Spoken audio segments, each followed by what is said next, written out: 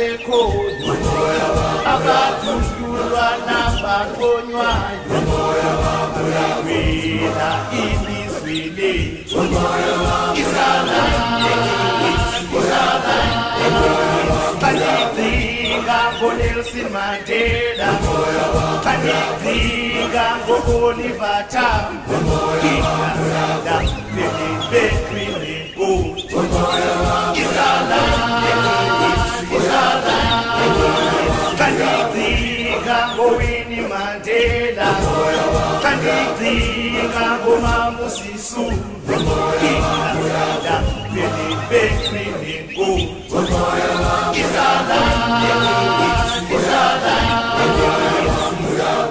umoya wami uyavuma umoya wami uyavuma umoya wami uyavuma umoya wami uyavuma umoya wami uyavuma umoya wami uyavuma umoya wami uyavuma umoya wami uyavuma umoya wami uyavuma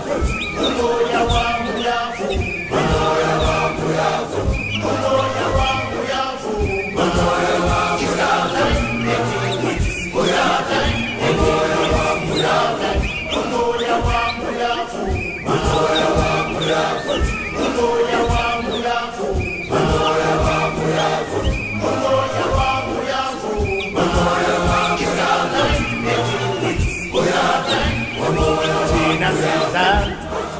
ANC, ubomi bethu le-ANC, i-oxygen le-ANC, uyavuma, yes I will fight for ANC, yes I will vote for ANC, I will defend the ANC, with my life.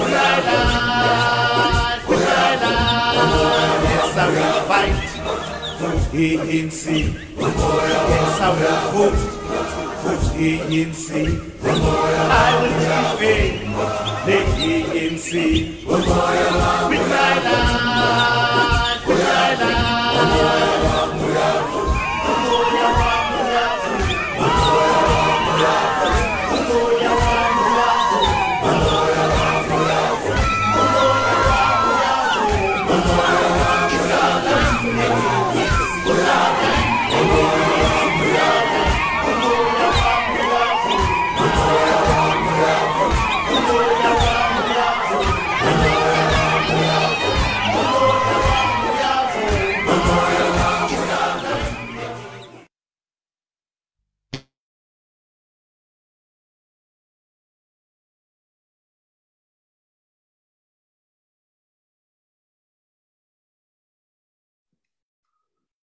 Comrades, good afternoon. I hope I'm audible.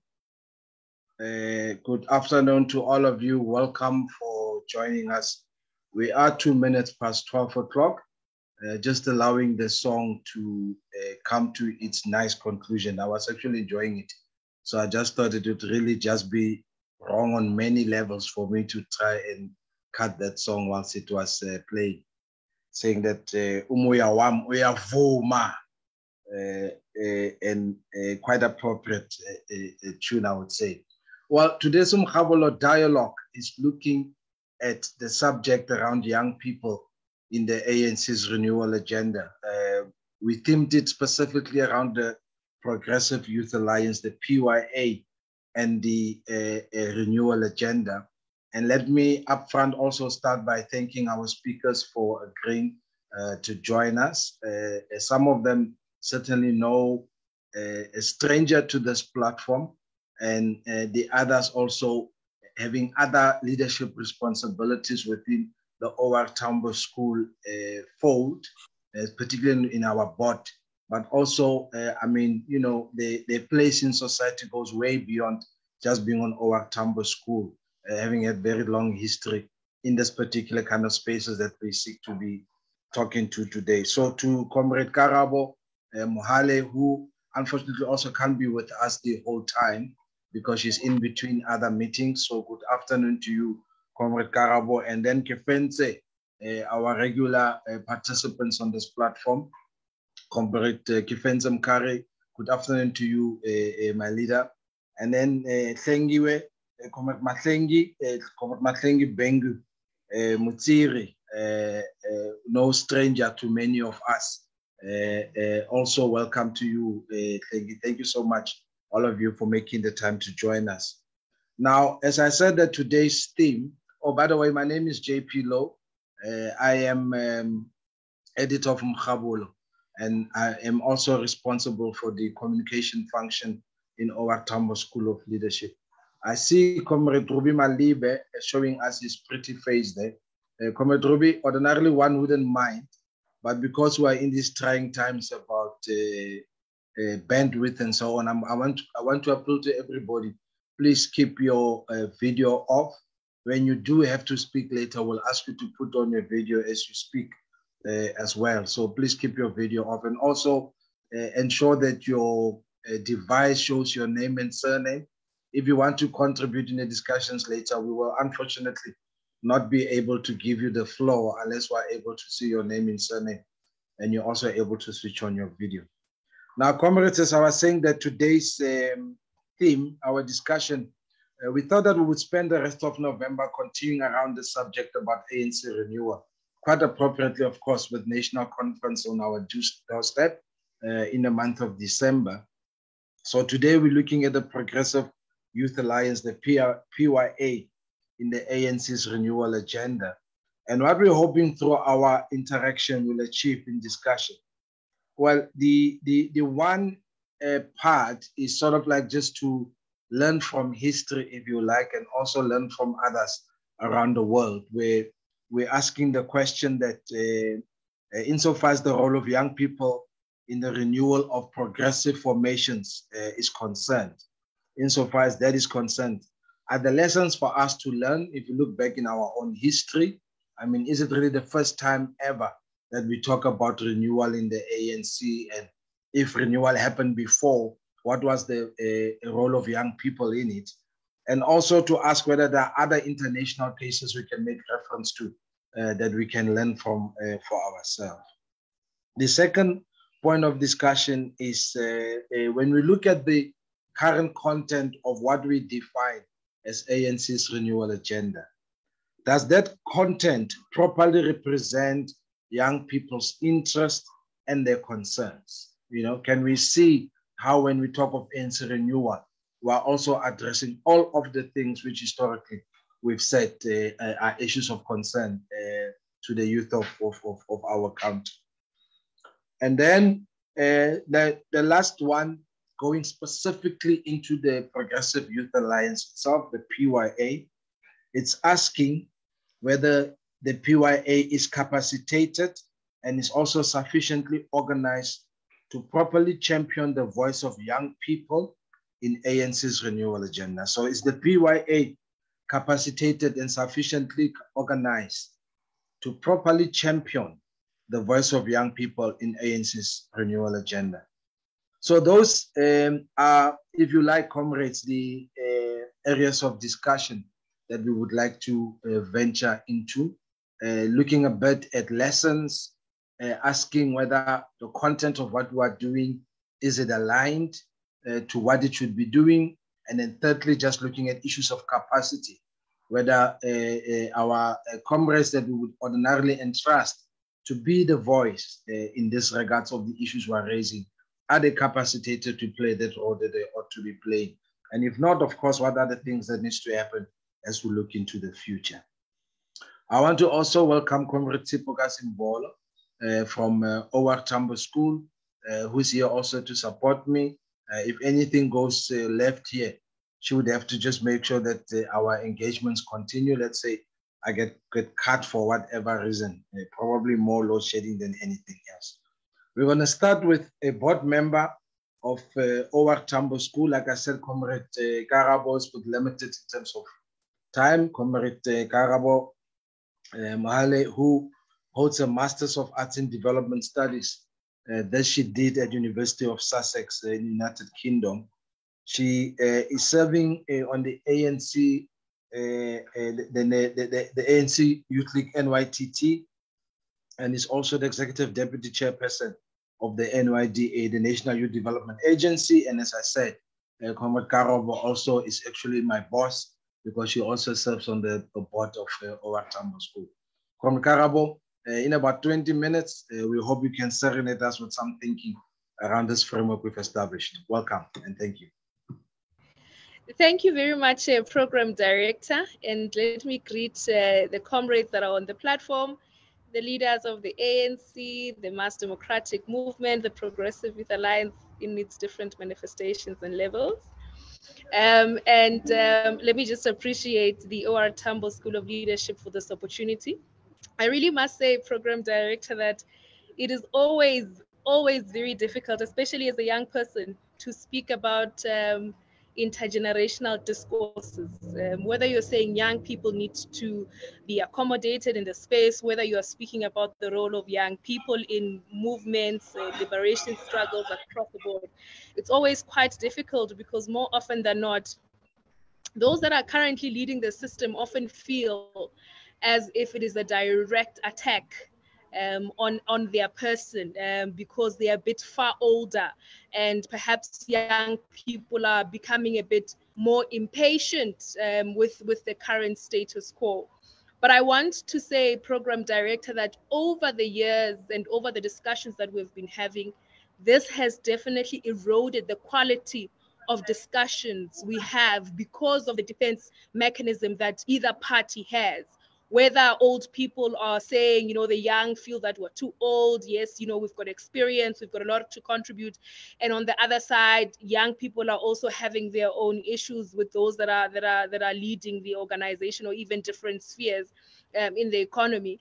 That has eroded the quality of discussions that we have because we never really have an accurate appreciation or a reflection on the role that different generations can be able to play in different spheres, whether of government or even in the economy. So it is important for us to have these types of conversations around how we can be able to ensure that the intergenerational discourse does not erode in how we handle it, but we're rather more reflective, especially when we look at the demographics of the country. Stats SA advises us that the mean age in South Africa is 28. So when we're looking at a South African, we're looking at a 28-year-old. What does that mean to us as a movement? What is that saying to us as a movement? We often reflect that, most people that are leading the National Executive Committee of the ANC at this current point, when they were elected in 1991, that is close to 31, it's actually 31 years ago. Most of them were actually in their youth. But it happens that the more people, progress in particular structures, they feel the need to not open up space for other young people to assume certain responsibilities. And intergenerational discourses are important because we need to be able to build ageless movements. What does that mean to us when we're building an ageless movement? It means we're building a movement that does not die when its leaders die. So it's important for that intergenerational experience, intergenerational knowledge to be taken from those who are a bit senior to those who are a bit younger, so that they are able to learn and understand some of the invaluable experiences that those that came before us have learned. Because the minute we become a bit defensive, we then even curtail the learning process. We put a block, or a fence between ourselves and those who are a bit older, and we're unable to exchange ideas, we're unable to exchange knowledge and experiences that when they were younger, what is it that they have learned? What is it that they can be able to teach us? Because it's not always everything that, meaning that you must be the first one to experience it. It's not always the case. We must always remember that there were those that went ahead of us. And those lessons, for me, become important for us to be able to learn from comrades that have went before us. I believe, Program Director, that the ANC needs to start reflecting, especially when we're speaking about renewal. It needs to start having a deliberate reflection on the demographics of the country holistically, not only looking at young people per se, but also looking at women, looking at the queer, looking at persons with disability, and marginalized bodies. Representation is important. You cannot build a movement that is relevant to the masses if you don't reflect their demographics, if they don't see themselves in you. And that is a reflection that we need to be able to have.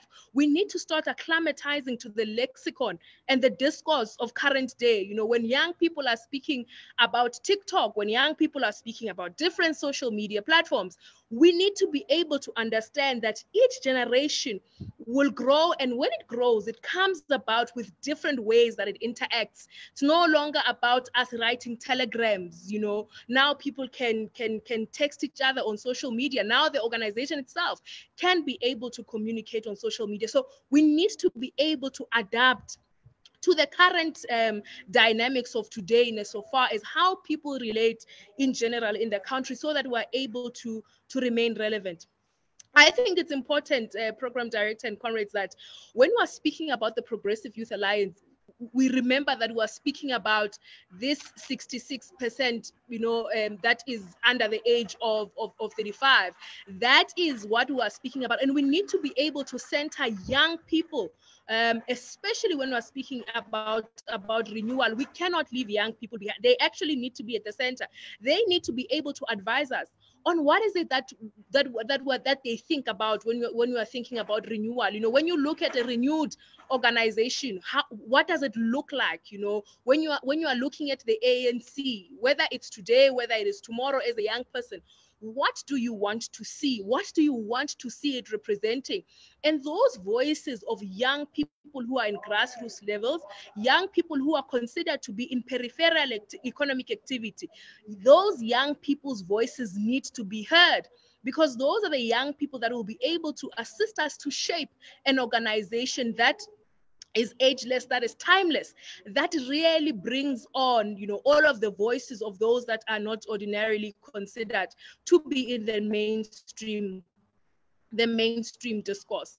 I think it's important, Program Director, that as much as we're speaking about intergenerational work, there's always one thing that we're passionate about in the ANC Women's League, which is the question of intersectionality. We also need to be consistent in how we approach, you know, deficiencies, or rather our weaknesses in the organization. Renewal requires us to be honest. It requires candor. You cannot be able to renew the organization if you're not honest about some of the weaknesses that we have as an organization. We need to start ensuring that as and when we grow as a movement, we build a socially conscious movement whose leaders imbue the spirit of selflessness, even in their different functionalities, in the movement itself, or even in government.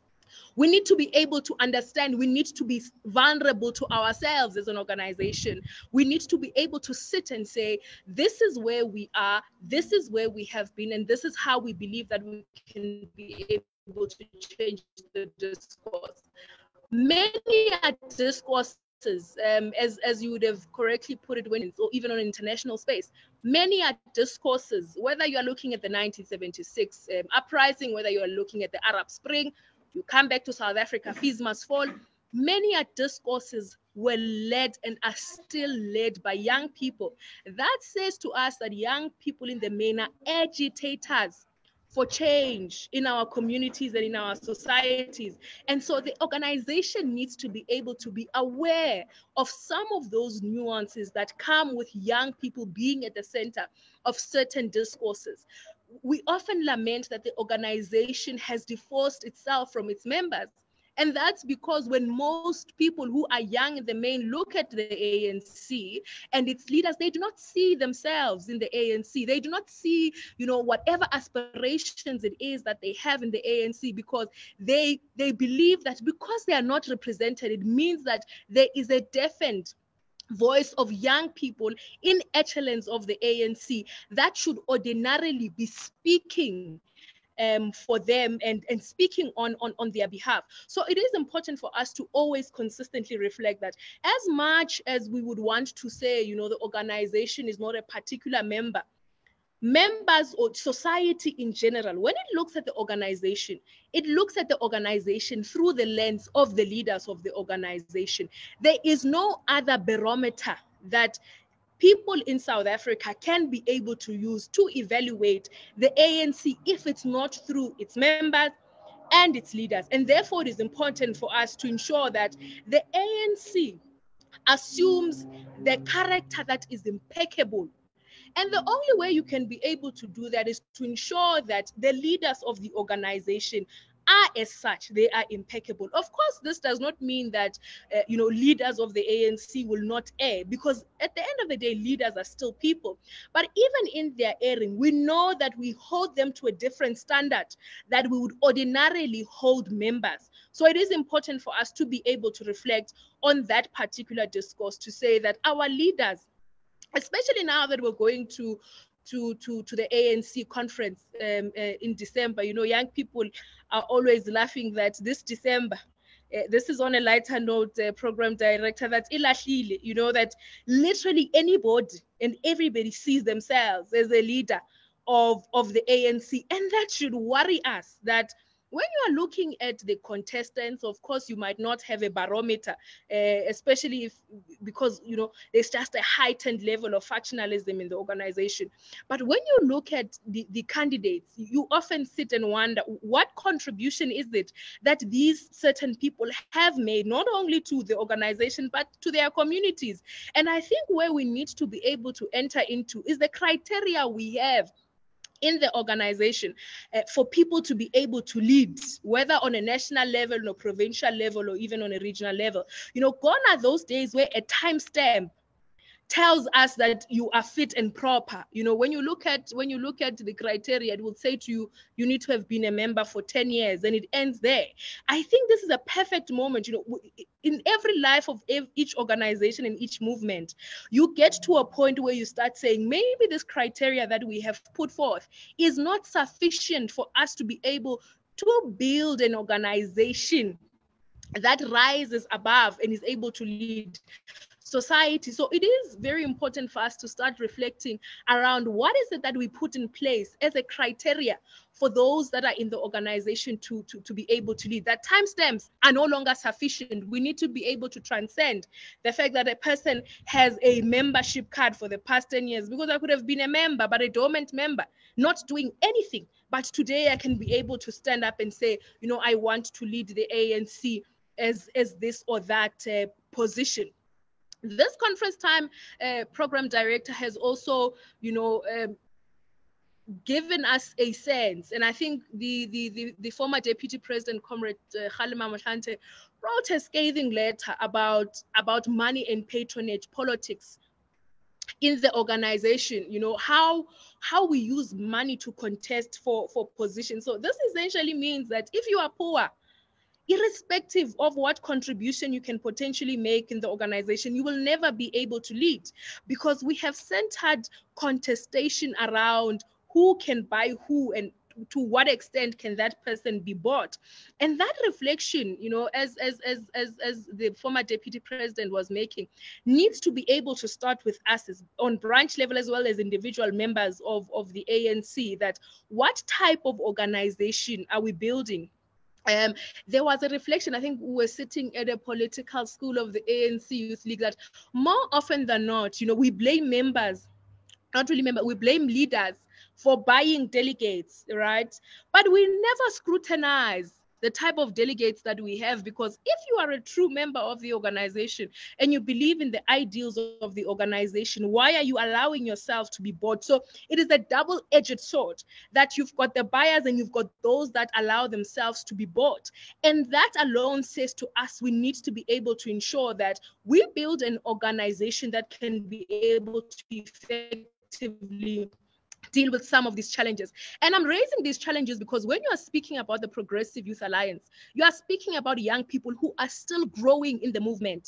Some of them just joined the organization yesterday, some of them will join the organization tomorrow. So when you inculcate them into some of these politics that are erosive to the soul of the organization, you will not be able to change after a certain time, the type of character that the ANC has. So if you baptize young people into patronage politics, if you baptize young people into gatekeeping, if you baptize them to some of the ills that we see that are happening, some of the weaknesses that are happening in the organization, it means that that is the type of young people that you're building. Those are the leaders that you are grooming for tomorrow, because you cannot be able to groom young people to be certain things when you are not giving them whatever it is that needs to be given. So if you need a leader that has got integrity, it means that the leaders of today in the ANC must have integrity, so that young people can be able to learn from their leaders that this is how we need to be, this is how sharp we need to be, this is how we need to be able to put forth whatever arguments it is that we have towards a particular discourse. But if you don't have that in the ANC, you then have a challenge where young people get initiated into incorrect politics.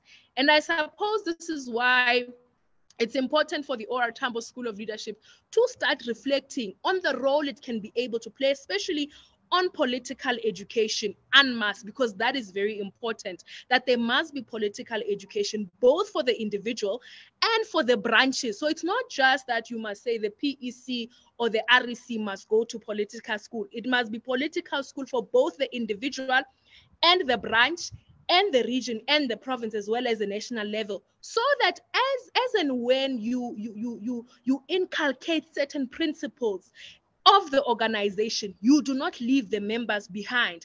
Members become leaders. So it is important that we do not leave members behind. But not all is lost, a program director. I'm just going to try and ensure that I sum up, because my time is running out. Not all is lost, program director, that in the process, as we're transcending, having leaders that do the bare minimum, and building leaders of the ANC that are beyond reproach, we must also be able to ensure that we put mitigating strategies in place to de-risk the organization from its vulnerabilities, to de-risk the organization, especially from factions, and how factions in the ANC have gotten to a point where they live beyond conferences. When we were entering the youth league, we were always told that, in order for the organization to live post every conference, factions must die. But we have now seen a trend where factions actually live beyond conferences, and that has got a dire impact on the life of the organization. So what then becomes some of the recommendations that we believe we need to make, beyond us building a socially conscious movement that reflects the demographics of the country? It's important for the ANC to ensure that it creates a conducive environment for marginalized bodies to participate in the organization. It's important for the organization to entrust young people, women, the queer, persons with disabilities with responsibility. There is no better way to train a young person or a woman or a marginalized body than through giving them an opportunity so that they can be able to learn on the job. And the reason you do that is so that when they make a mistake, when they err in their responsibility, you are there to hold their hand and say, this is where you have erred, but this is how you can be able to do better in the future. There must be a process that broadens the parameters of what it means for structures and individuals to be in good standing. I think we need to be able to ensure that we hold the membership and the leaders of this organization to different standards. Gone are the days where, for you to lead, you just need to be a member. We need to be able to ensure that there is political education for both individuals as well as the branches and its leaders. There must be evidence of community work and consistent community engagements. There's just an incorrect process that takes place, that we only have community meetings when it's time for us to elect councillors in that particular branch. And I think we need to be able to start to say, we need to be in constant communication with our communities so that we're able to understand the challenges of the communities. We're then able to ensure that we play a meaningful role in changing the material conditions of of the lives of those that are marginalized. But I think beyond everything, the rigorous political education, I think there is that process where it says for you to be a councillor, you need to be able to have gone through this rigorous process. We can be able to put that even for members and leaders as well. But I think because of time, I just want to end by saying that we cannot be able to change where we are as an organization, some of the weaknesses that we have, if we don't want to be conscious of our weaknesses, if we don't want to be conscious of our vulnerabilities. An identified problem is often said that it is half solved. But if you misdiagnose the problem because you refuse to be honest about some of the weaknesses that you have as an organization, you will not be able to effectively deal with some of those challenges and ensure that the outcome of whatever interventions it is that you put in place, rises the organization, its members, so that when society looks at us, they look at credible leaders. When the society looks at us, they look at people who carries their hopes and aspirations, and beyond carrying their hopes and aspirations, we can be able to deliver even on some of the promises that we have made to the people. So with those few words, Program Director, thank you very much for this opportunity to contribute to this particular conversation.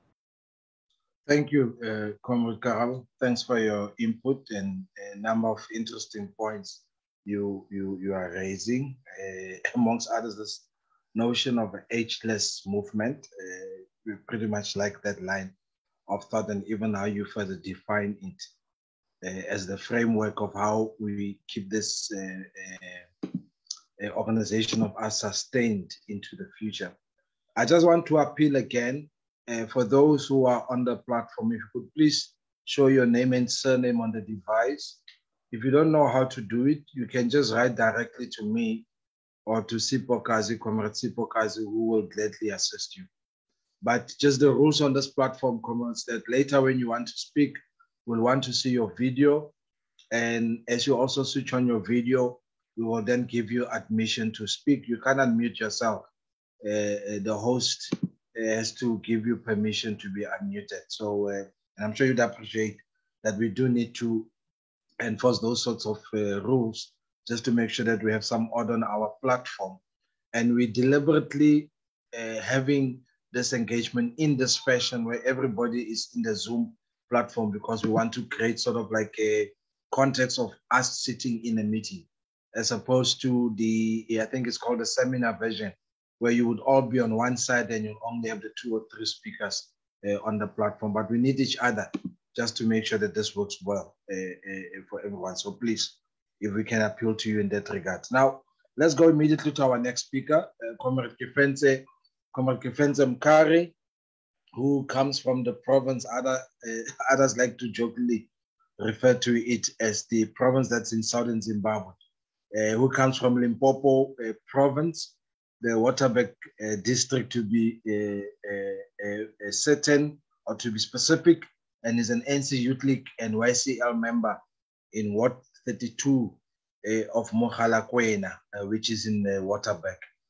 He was a member of SASCO, the South African Students' Congress, so certainly part of the PYA fold. He was a member there at Wits branch, and also served on the BTT at that same university. And in 2016, 2017, Comrade Kefentse was the president of the SRC at Wits University. Has been quite a leading voice and role player in the Fees Must Fall movement, particularly at Wits University, and is a founder and CEO of Makandeni. Now, Makandeni is a projects management research and marketing company, which he has founded in 2018, and has been an independent analyst, thought leader, and also professional speaker. Defines himself as an activist at heart. I certainly have heard Comrade Kefentse making inputs on these platforms and can attest to some of these attributes that's outlined to him. Comrade Kefentse, today, as opposed to 5 minutes, we have a whole 20 minutes to engage us around our subject matter. Good afternoon to you again, my leader, and welcome. Thank you very much, Comrade JP, for that humble introduction. Allow me to first and foremost appreciate the opportunity by the OR Tambo School of Leadership for providing me the opportunity to contribute to these important discussions. As I've said last week, that we are here out of the passion of these discussions we're having here. We're here out of the importance of this discussion in reshaping and renewing the ANC. Let me extend my greetings to comrades in the space, to the fellow speakers that I'm speaking with, and also appreciate Comrade Karabo's input. Also extend my greetings to the leadership of the school, as well as comrades that are joining us on Facebook, and say peace be unto you. I'm going to contextualize my input in the following way. One, I'm going to try to describe what the Progressive Youth Alliance is. Secondly, I'm going to, do a little bit of a historical analysis and the available lessons that we can learn from that particular analysis. Fourthly, I'm going to, describe the role of the PYA, or what I think should be the role of the PYA in the renewal agenda. Fifthly, I'm going to sort of analyze the current state of the PYA. And lastly, I'm going to give recommendations. I must say, Comrade JP, that I had intended to share a presentation. However, given the length of the time that I'm given to speak and the research that I have done, I think it will need a little bit of tweaking so that one is able to speak within the time allocated. So the first question, therefore, to ask is to say, what is the Progressive Youth Alliance? And I define the Progressive Youth Alliance in the following 3 points. One is that it's an alliance of progressive youth organizations that consciously or subconsciously are committed to the advancement of the national democratic revolution, and therefore accept the Freedom Charter as a defining and guiding document of the society that the NDR seeks to achieve. Secondly, this alliance politically influences, mobilizes, and develops the youth in its diversity to play an active role in advancing the national democratic revolution, and thus play a critical role politically in advocating, safeguarding, and advancing the interests of the youth in the context of the national democratic revolution. This is to say that, the Progressive Youth Alliance is not just an alliance of, organizations of young people, but it's an alliance of progressive alliance which are committed to the advancement of the national democratic revolution. And even as it advocates and advances and safeguards the interest of the youth, it does it in the context of the national democratic revolution. As young people, we have many interests, and some of them are inimical to the objectives of the national democratic revolution. So it is therefore important that in our advancing and advocating of youth interest, we do make sure that these interests in of themselves are advancing the revolution. And lastly is to say that consciously the PYA recognizes and accepts the ANC as the leader of the national democratic revolution, and hence influences and mobilizes the youth to support the ANC for as long as it plays its leadership role to advance the strategic objectives of the national democratic revolution. Now, here is to say that in as much as the Progressive Youth Alliance recognizes that the ANC is the leader of the revolution, but in its role to influence and mobilize young people to support the ANC, it is not doing it in a blanket check. And therefore, it seeks to influence the ANC so that it is able to play an effective role in advancing this revolution. And therefore, it is in that context that it would mobilize and influence young people to support the ANC. So it's very important to highlight that the mobilization of youth that the PYA does for the support of the ANC is not on a blanket check. It is predicated on the fact that the ANC has to play the leadership role correctly and effectively in advancing the strategic objectives of the national democratic revolution. And then secondly is to try to define who is the PYA. Currently, the PYA is made up of the ANC Youth League, the South African Congress, the South African Student Congress, the Young Communist League, COSAS, COSATU, Young Workers Forum, the Young Women's Desk, Amayanga Yanga. And I would like to contend that further, the Progressive Youth Alliance must be composed of any youth organization that fits the description that I've given above. Any youth organization that believes in the objectives of the National Democratic Revolution and is committed to advancing those particular objectives. For example, at VETS, when we defined the Progressive Youth Alliance, at the time where I was active in student politics under the banner of SASCO, and of course, the Progressive Youth Alliance, all of the organizations. The composition of the PYA was the ANC Youth League, the Young Communist League, SASCO, as well as the Student Muslim Association. So you can see that we were able to identify that the Student Muslim Association believes in the cause of advancing the National Democratic Revolution, and therefore it ought to be part of the Progressive Youth Alliance. And other structures that we could give examples of are the student or youth chapters of the Progressive Professional Forums, BMF, APSIP, and other organizations that fit the description that I gave above. And a historical analysis, I would like to begin my historical analysis of a radical youth involvement in the ANC from the formation of the ANC Youth League. And then secondly, I would look at the period after the banning of the ANC Youth League is between 1960 up until the 1980s. Then look at, the youth involvement in, our journey towards winning the democracy, that is, in the late 80s up until 1994.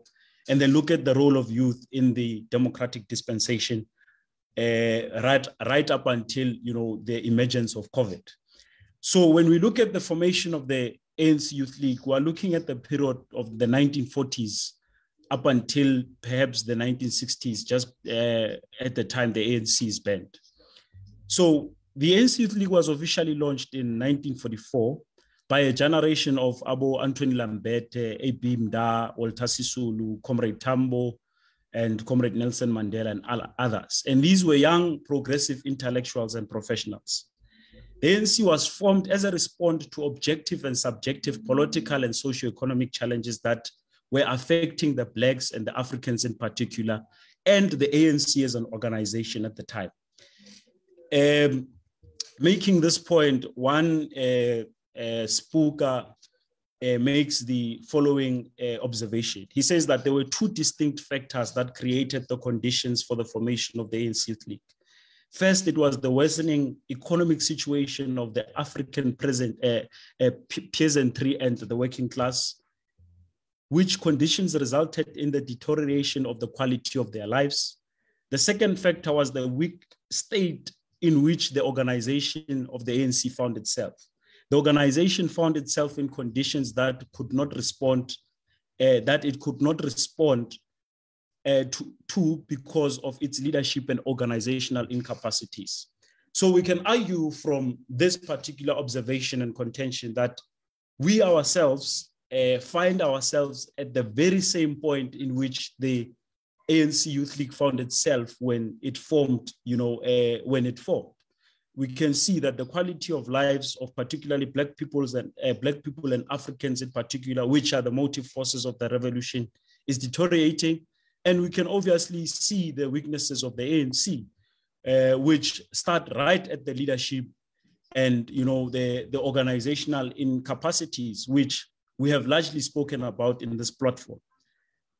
Now, what were the contributions of the ANC Youth League in the ANC at that particular time? Through its 1944 manifesto, the ANC Youth League was able to reshape the ideological posture of the ANC by arguing for African nationalism, which was underpinned by Marcus Garvey's philosophy for Africans for Africa, meaning, Africans must provide African solutions, and those solutions to African challenges must be advocated and led by African leaders themselves. The ANC Youth League was able to argue for an advanced, positions expressed in its manifesto to find expression in ANC's program of action of 1949, which repositioned and reconfigured the ANC and how it conducted the liberation struggle. I'm sure we're all aware of that history in which, the program of action of 1949 sort of shaped and repositioned how the ANC conducted its struggle. Secondly, with a strong leadership, the ANC Youth League was able to, within 5 years, assert its leadership and authority in the ANC with key elements of its manifesto forming significant parts of the ANC's program of 1949. The ANC was able to ensure youth representation in the leadership echelon of the ANC to advance and safeguard its generational mission of freedom in our lifetime. For instance, you had the election of Comrade Walter Sisulu as the Secretary General of the ANC in 1949, just to ensure that their program and their generational mission, as they defined, found expression and was safeguarded within the ANC itself. The ANC Youth League was able to restore, ANC's legitimacy and public confidence as a progressive organization that is fit to advance the liberation struggle against apartheid, which resulted in the gain of membership and support for the ANC as a result. And lastly, this process led to very important developments in the liberation struggle. For instance, you had the compilation and adoption of the Freedom Charter in 1955. So these are some of the victories, and significant contributions of the ANC Youth League as a component of the Progressive Youth Alliance to the ANC. And of course, when we move away from that history, you have the ANC being banned, which sort of creates a leadership vacuum, particularly for young people. But at the time, you have an emergence of, the Black Conscious movement, and you have the formation of SASO, at the Natal University in 1968, which was very crucial in galvanizing young people in the absence of the ANC Youth League, and as a result led to the 1976 revolts, and afterwards the formation of COSAS in 1979. To ensure that the interest of young people was still safeguarded in the liberation struggle. And from its formation, COSAS called for a national youth congress movement that was able to galvanize all young people in society. And then you had the formation of the South African Youth Congress, which, UDF played a very crucial role in ensuring that particular formation. And this particular youth was the one that played a very important role in ensuring that they respond to the call to render the apartheid government ungovernable. We speak of a period of isidlamlilo and young people responding to that particular call. And as a result, in 1985, you had the ANC declaring that particular year as the year of the youth, having recognized the significant contribution they had made to the liberation struggle within South Africa. And then, of course, this led, to the period of negotiations and the relaunching of the ANC Youth League, which was very important, and it is this organization, particularly it was PSYCO, COSAS, SANSCO, and the youth wing of the ANC in exile, which played a very crucial role in ensuring the relaunching of the ANC Youth League. And that particular relaunching was very important because it was able to galvanize young people towards the ANC and therefore make them understand why it was important to negotiate, even when the ANC Youth League itself did not fully agree with the negotiations because it felt that the ANC was compromising too much. But however, it played a crucial role in galvanizing society, particularly the youth, in supporting the negotiations and therefore the ANC. And then, of course, we get into the democratic dispensation. And young people are still playing a very active role in shaping the politics of the ANC and even, asserting its authority and legitimacy in society and advancing the national democratic revolution in different spaces. And a very important period is the 2011 conference of the ANC, which declared the generational mission, economic freedom in our lifetime. Why was this important? This was important because for the first time since 1994, you had an agreement of what we call the Progressive Youth Alliance on a strategic position, and therefore being able to influence that position within the ANC. Because for the first time since 1994, we saw young people within the ANC playing a very, very crucial role in advancing strategic positions within the ANC, arguing for nationalization, expropriation of land, and the 7 pillars of economic freedom in our lifetime.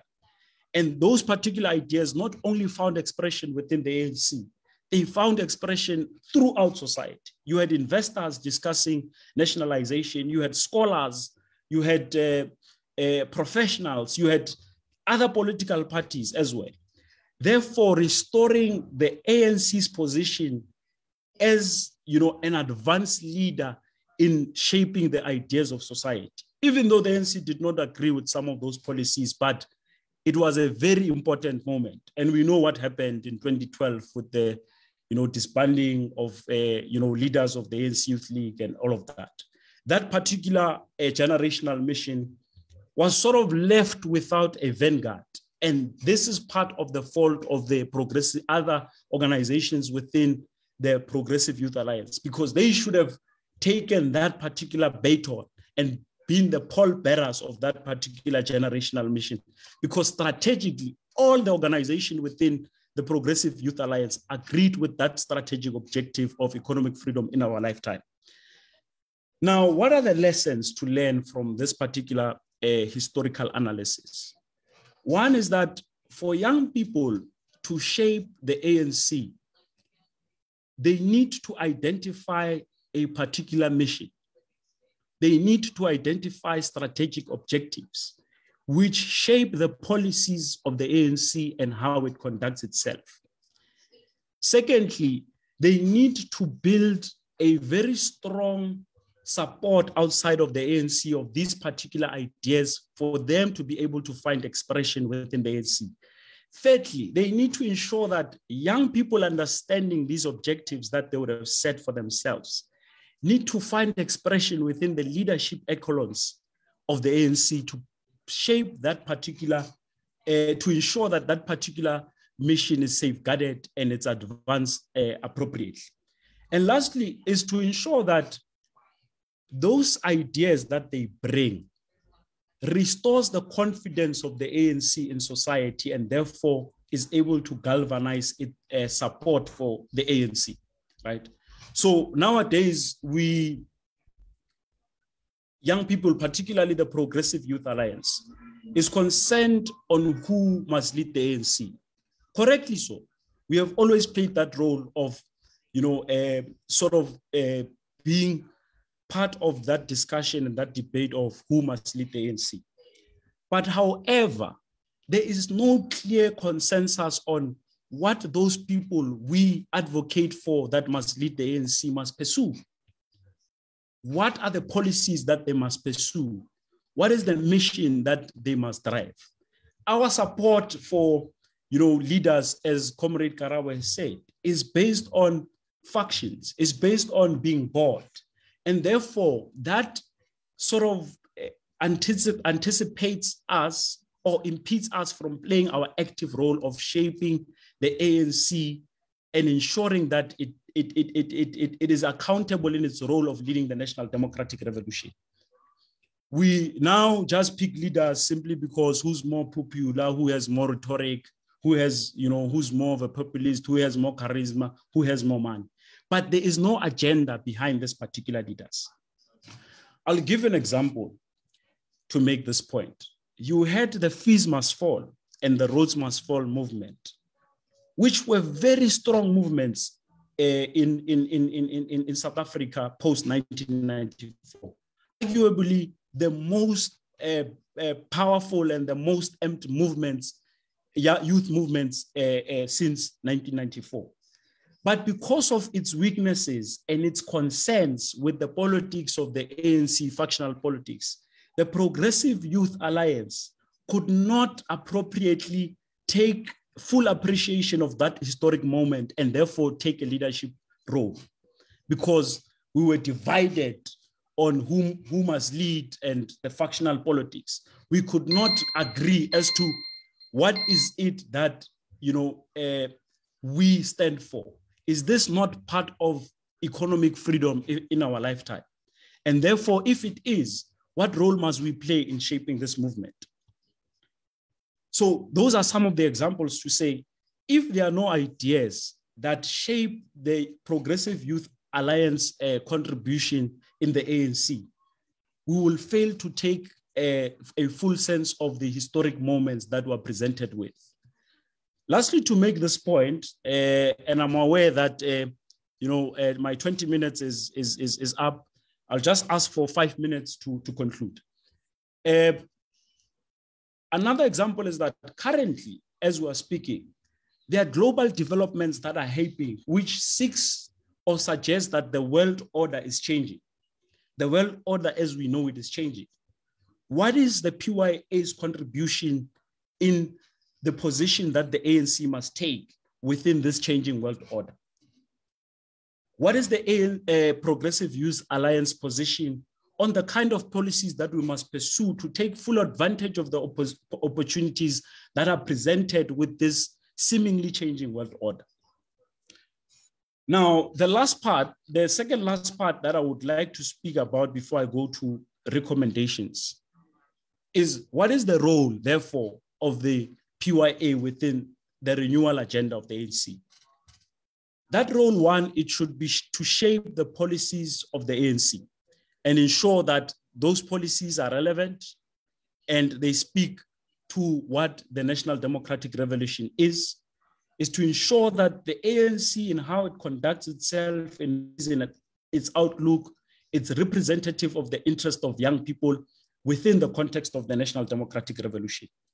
Secondly, is to ensure that the leaders that are elected within the ANC are elected based on their capabilities to advance the mission that they would have defined as the most relevant mission to advance at a particular point in time within the current context of the material conditions we find ourselves internally and globally. And lastly, is to ensure that the ANC, particularly the Progressive Youth Alliance, becomes a legitimate representative of the people's aspiration in the context of the PYA young people's aspiration, is to reassert the hegemony of the ANC, is to reassert the hegemony of the Progressive Youth Alliance. So, for instance, you have particular recommendations that the ANC, the PYA has made in its statement ahead of the conference, in which it was speaking on renewal. And it proposed very solid ideas on how this renewal should be. And I'll just mention a few. For instance, they mentioned that we propose that a branch must be in good standing if and only if it has paid up membership as outlined in the Constitution, provides a credible record of activism in championing community struggles, holds regular branch meetings as contemplated in the Constitution to report back and plan community campaigns, produce proof of continuous political education workshops. On the application of membership of the ANC, we advocate that before a member is confirmed a member in good standing, one, they should have been vetted to prevent sexual predators and criminals from joining the ANC and leading the ANC, must be assigned and fulfill community work tasks in line with the objectives of the ANC. They must provide regular reports to branch general meetings. This will assist in reconfiguring structures of the ANC into activist structures that center the people in their work. We also propose the following in terms of organizational redesign to measure improved efficiency. All NEC members must also have set functions to ensure all elected members are held accountable for positions they hold.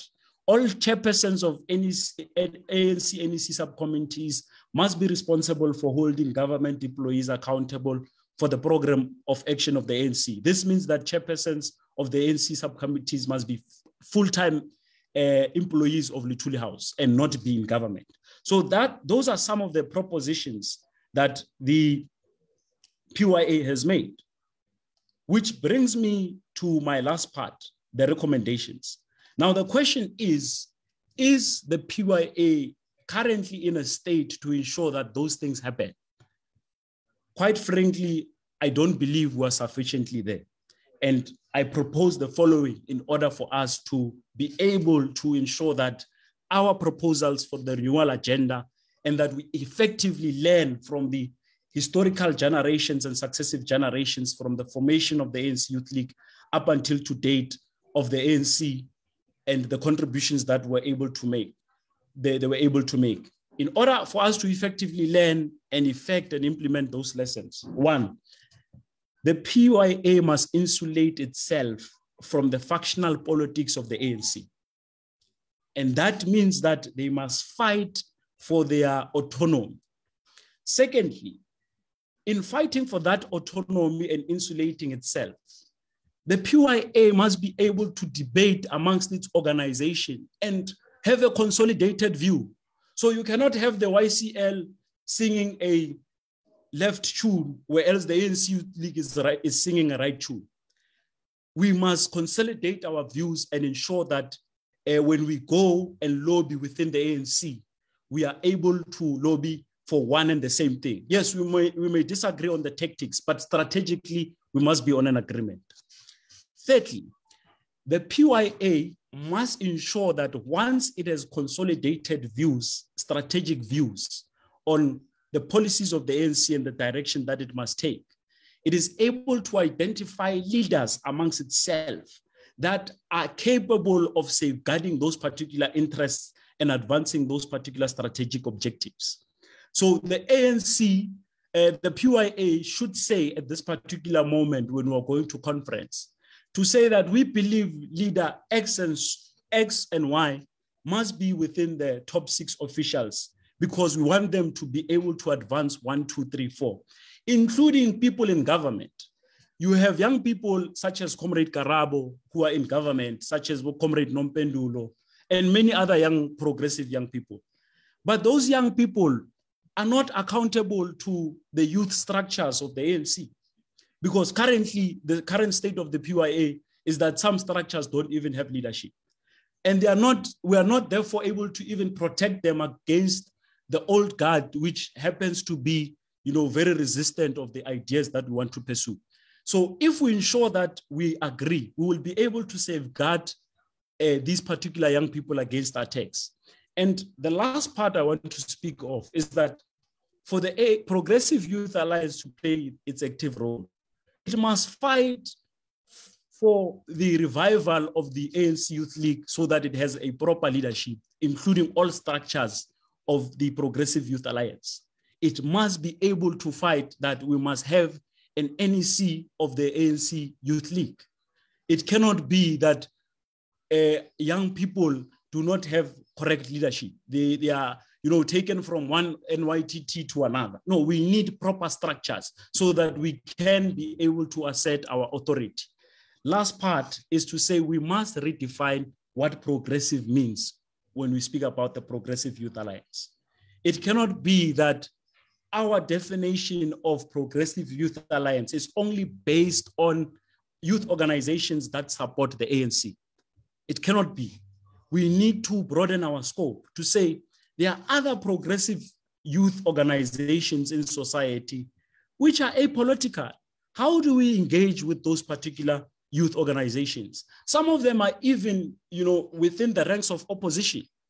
But when you look at the ideas that they're pursuing, they are pursuing the strategic objectives of the National Democratic Revolution. And therefore, we need to find a way of saying, how do we infiltrate those particular organizations and try to win them over rather than just seeing them as opposition so that we can consolidate our support, throughout society? For example, how do we engage cultural organizations of artists? Why do we have Amapiano as a cultural phenomenon which is influencing young people at a massive scale? And these people seem to be left, to be in an ideological and political pilot. where else the Progressive Youth Alliance could approach such people to be able to conscientize them to the objectives of the National Democratic Revolution and safeguard their interests, so that in their messaging influencing of young people, the ideas of the revolution could find expression. So that is my input, Comrade JP. Lastly is to say thank you very much for this opportunity. We present these ideas not in the notion of holding a monopoly of wisdom. So we are just positing some ideas which we hope will be further expanded on by people within the space and, you know, throughout the movement, particularly young people, in order to help us rebuild the qualitative strength of the PYA within the ANC. Thank you very much. Comrade Kefentse, thank you, my leader. I think we shouldn't even waste any more time, comrades, but go straight to Comrade Mahlengi. Mahlengi, I hope that you are ready for us. For me, I feel in many ways you're a person who really needs very little introduction, but let me indicate nevertheless for everybody's benefit here that Comrade Mahlengi, at some point, I nearly said the NYDA. What did we call it then? The National Youth NYC and National, you correct me, Comrade Mahlengi, if I'm getting this wrong. But I mean, she was the first, and National Youth Commission, yes. Comrade Mahlengi was the first chairperson, by the way, of the National Youth Commission, where at that time we were formalizing, legislatively speaking, space for young people to take the lead in championing their own cause. So in many ways, really the right person to be addressing us today. She's been youth in that sense, and I still really consider her youth even up to today, but you know, has grown through the ranks of the organization where she is now, where I think that that journey has prepared her well to be able to engage us on this day. She is the former Secretary General of SASCO, when SASCO still had its head offices at Wits University there, served on the NEC of the Youth League. She's a former executive director of core business at the legislature here in the province of Gauteng, been working as a public and legislative consultant, serves on the council of Wits. She's a member of the Wits Council, and importantly, I think for today, is also a member of the ANC's Renewal Commission. As you would know, comrades, that's the collective that we have tasked that they must come to us at National Conference with a clear program of action on, when we say renewal, what are the things we're going to be doing against whatever plan into the future. So she's part of that collective, and importantly also, as well, my boss on this day, a board member of our Tambo School of Leadership. Mahlengi, we are at your mercy for about the next 20 minutes, and welcome. Thank you very much, Comrade JP. I do hope I am loud and clear for all comrades to hear. I am almost rounding off a conversation that I believe has been my input preceded by very strong interventions from my comrades, Comrade Karabo as well as Comrade Kefentse. I think that Comrade Karabo did a lot of foregrounding around the youth grievance, if I were to use that expression, in pointing us to some of those things that we need to look at in order to fully interrogate the renewal of the African National Congress, the renewal of society, the renewal of the state that we lead, as well as and how to make sure that issues of not just descriptive representation, as well as substantive representation of young people is accomplished. Comrade Kefentse, I felt that being the last speaker, did an amazing job at unpacking challenges before what we historically know as the Progressive Youth Alliance. I want to then whittle down to an aspect in the conversation so that all these three conversations and interventions or provocations come together nicely for the purposes of having a rich conversation after this. I wanted to then, in that context, Comrade JP and comrades, really narrow my intervention on matters related to organizational renewal in its fuller sense, speaking to what renewal is, speaking to what the current discourse around renewal is and the different variables that are being looked at to inform what it is that the 55th National Conference of the ANC should focus on or ought to debate. And maybe then ending off by highlighting or speaking to some of the key asks, certainly from this perspective and the topic of today, and taking into account the three critical questions that were posed to all of us when we were asked to be part of this platform. I start off by saying that, asking the question, how did the ANC get and how did the ANC got to appreciate the need for organizational renewal? And what are those internal and external factors that have impacted the existence of the ANC, necessitating the need to renew the ANC? And a sister of mine refers to them as the exogenous and endogenous variables that impact the existence of the ANC as we know it today. And therefore confirming the assertion by the Organizational Renewal Commission and initiated by the Veterans League of the ANC, saying that the ANC currently faces an existential crisis. But before we recognize the fact that the ANC faces an existential crisis, we just need to also remind ourselves that the renewal or the idea of renewal is not new to the ANC. It's in the ANC's DNA, actually. There have been successive renewal moments in the ANC, some of which have been covered by comrades that spoke before me, and some of these date back to 1913 and before. But in particular, 1913, if you look at the struggles of women, against pass laws, against beer halls, and these were the women of the ANC.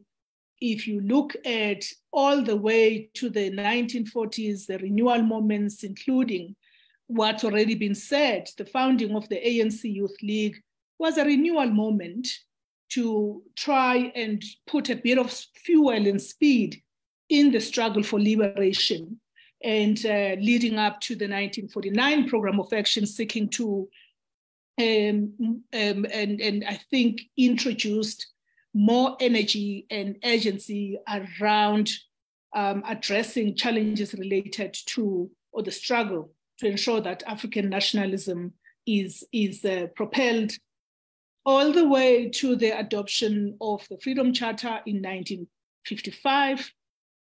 And other landmarks, of course, would be what we all are well aware of, which is the 1976 uprisings, young people taking center stage and demonstrating the required impatience at the time to try and free society and free South Africa, anchored around the struggle for a decolonized education.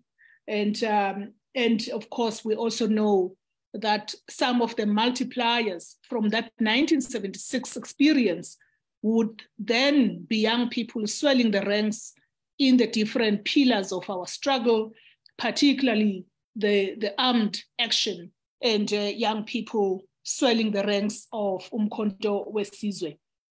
And Umkhonto weSizwe suddenly becoming very young, although you still had a lot of senior and older comrades commanding that force. So the point we're making here, by way of foregrounding my comments, Comrade Chair, is to say that indeed renewal is in the DNA of the ANC. It is not a new moment. There are new circumstances, there are new permutations, but it is not a new moment as we grab it by the bull by its horn. And I want to then move on to the point I raised about the existential crisis, which tries to explain why renewal is so urgent and what the rationale is for renewal. The ANC is required to undertake an urgent, active, and relentless moment of deep reflection and introspection. And part of the reason why we need to do that is, as we know it, there is a huge disconnect between the African National Congress of today and the people of South Africa. They, of course, on the youth question, there's a massive disconnect between the African National Congress and the youth of South Africa, including the youth of the Congress. There is also a need, as part of explaining this existential crisis, for the ANC to undertake a conscious process of renewing our vows with the nation, because the nation looks up to us as a trusted vehicle for a genuine transformation of society, as well as ensuring that the oath that we made, that we will deliver services to our people, that can be achieved. And this is impossible to do in the context of the ANC, the current ANC. It is a moment of reflection. It is a moment of introspection. It is also a moment of circumspection.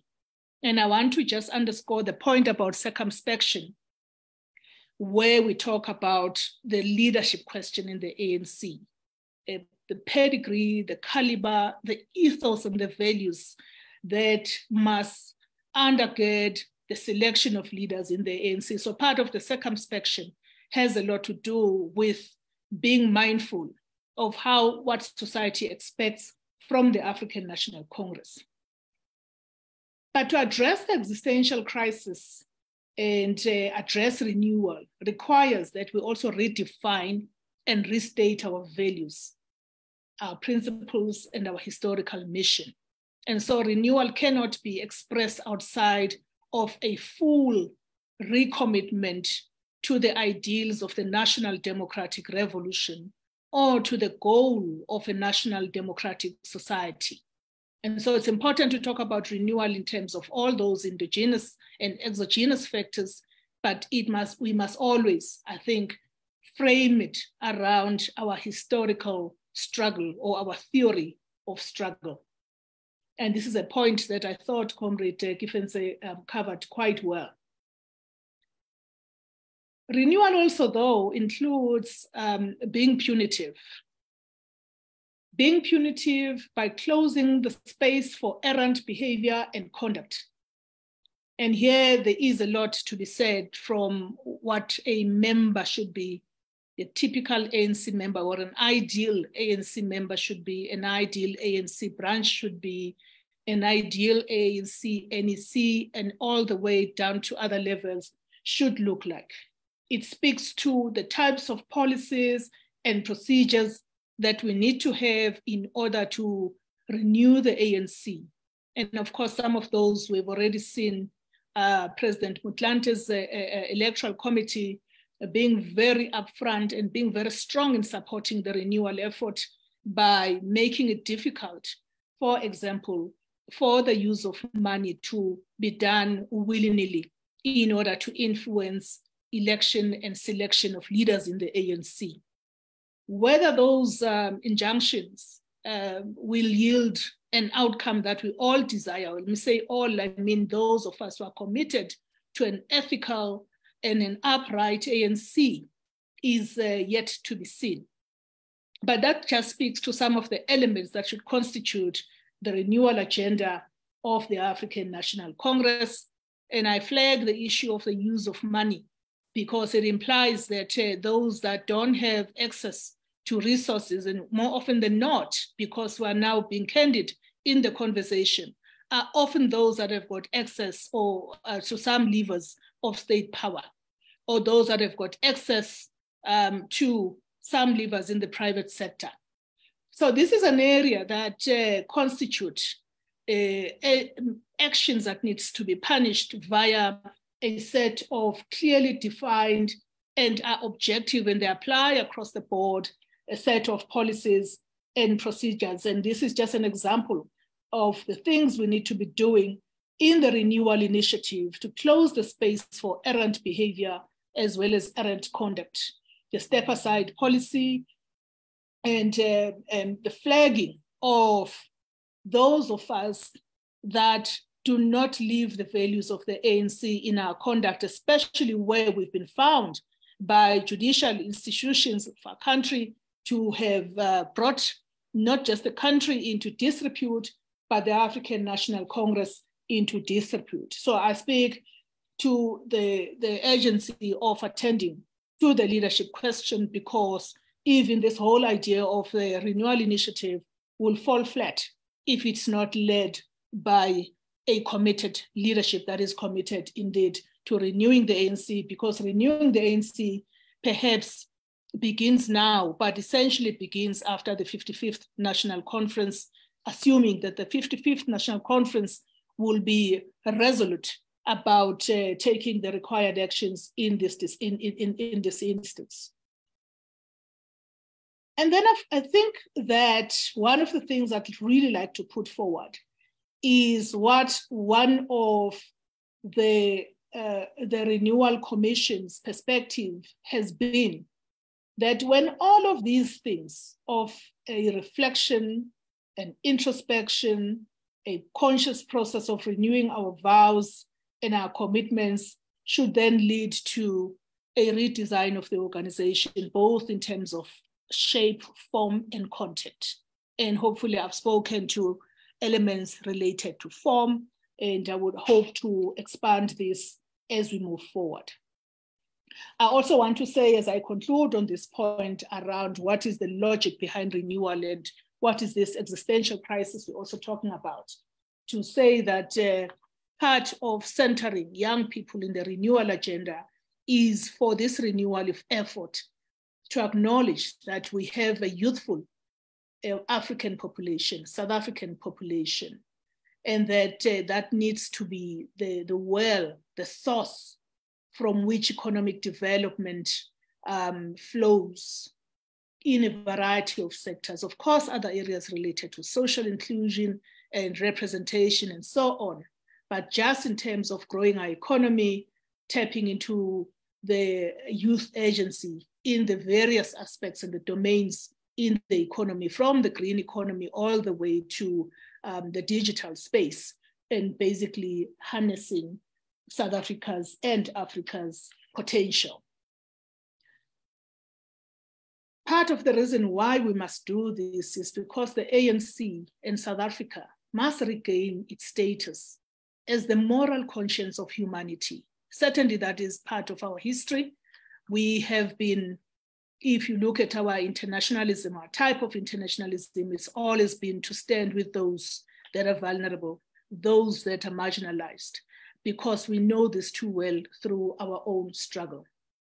Now, having said that, comrades, I want to then move on to say, based on all of these problems that we've highlighted and problems that are being analyzed within the ANC, within the Alliance and the wider democratic movement, and I'm quite excited to listen to Comrade Kefentse talking about how we need to reconfigure the PYA, because I also don't believe that the PYA as we historically knew it, and most of us would have been founding members of the PYA, whether really we can we can continue to think of the PYA in that sense, we would have missed a historical moment to hegemonize the politics of the ANC among young people. And so there is a conversation to be had around what is the future PYA looking like. I want to then turn to the work of the Commission, because I would be remiss in my role today without talking about the work of the Commission, so that it is also put under the scalpel in this discussion. The ANC sets up the Organizational Renewal Commission sometime early the second quarter of this year. And the Commission is tasked with crafting the 2032 vision and developing a roadmap to get us there and beyond. I want to just highlight some of the few points or some of the few postulations that the Commission has put forward as it works towards putting together the 2032 vision and the associated roadmap.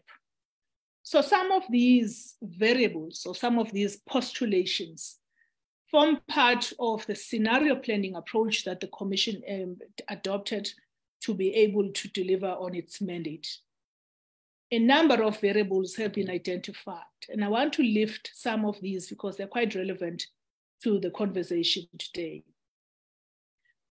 So the one I wish to speak to relates to the Commission saying, as a Commission, we note that ideological contestation is getting more and more intense.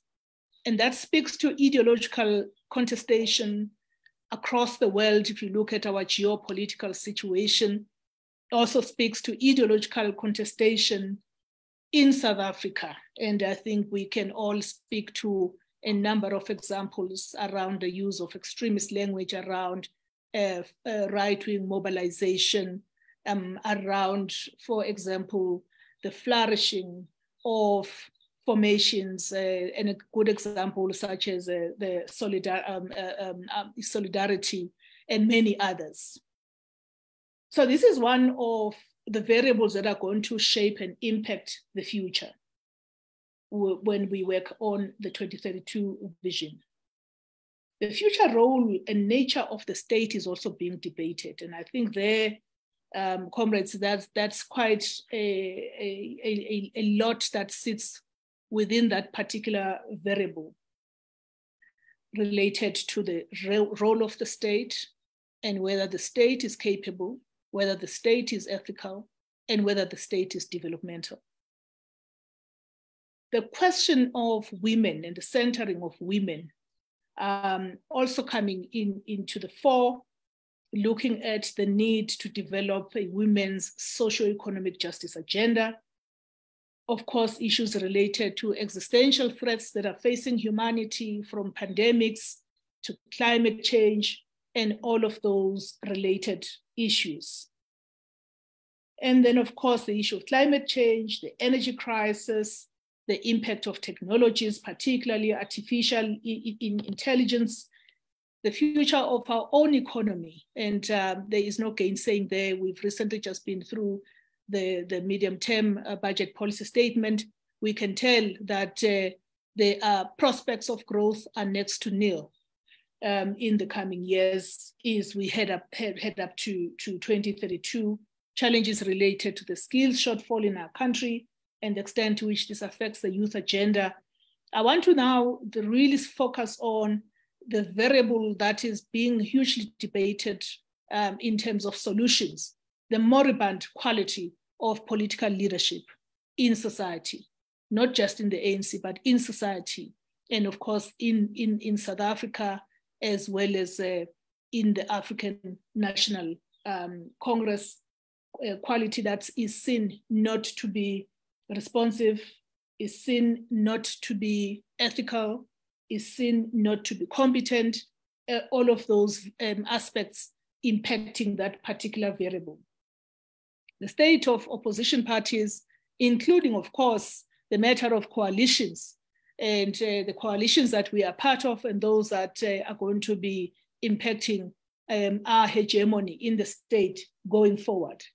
I won't go into all of the variables. I'm certain that by now, comrades would have a sense of some of those points that are being debated by the Organizational Renewal Commission, the focus groups that it has been holding, the interviews that are currently taking place with individual members and leaders of the ANC, and the fact that one of the key variables is the fact that the ANC is seen as currently working more as a political party than a liberation movement. And so that whole nexus between the ANC as a party and the ANC as a movement of liberation, and whether we need to reflect on that as part of formulating the 2032 vision.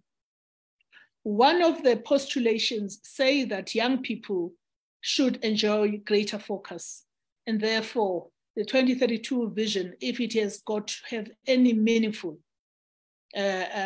contribution to the ANC beyond the 55th National Conference, would be determined by the extent to which it is youth-centric. And so there is quite a lot of that, and I think my comrades have covered that. A big challenge, of course, is the fact that if poverty, unemployment, and inequality, in fact, many comrades will say these are no longer triple challenges, but quadruple challenges, including the challenge of corruption, are not addressed. Clearly, 2032 would be a dire state of affairs when we get there. The ANC in South Africa remains a patriarchal society. We can pick up this conversation during discussion in the interest of time, comrades. And of course, the last three that I just want to speak to speaks to the need to rethink spatial development, the transformation of the rural and the urban space in a way that ensures inclusion, both social and economic inclusion of our people, particularly people that have been historically dispossessed. And then the need to sort out, and this is more of an endogenous matter, the need to sort out the poor party and state nexus. So the ANC as a party and how the ANC influences the policies and practice and behavior of the South African state needs to be handled better.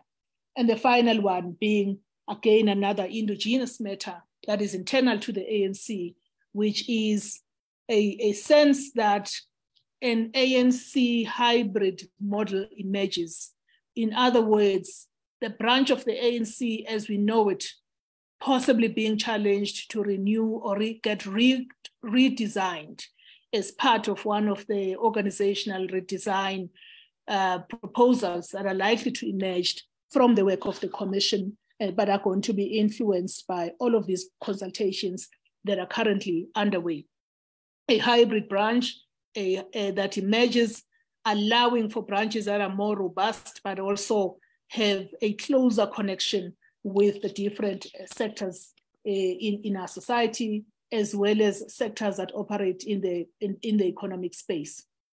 The unresolved land question will continue to haunt the ANC. This is another variable that has been flagged by the work of the commission. Of course, the other being the international aspects, the Africa and geo-economic alignments, as well as South African leadership in the continent.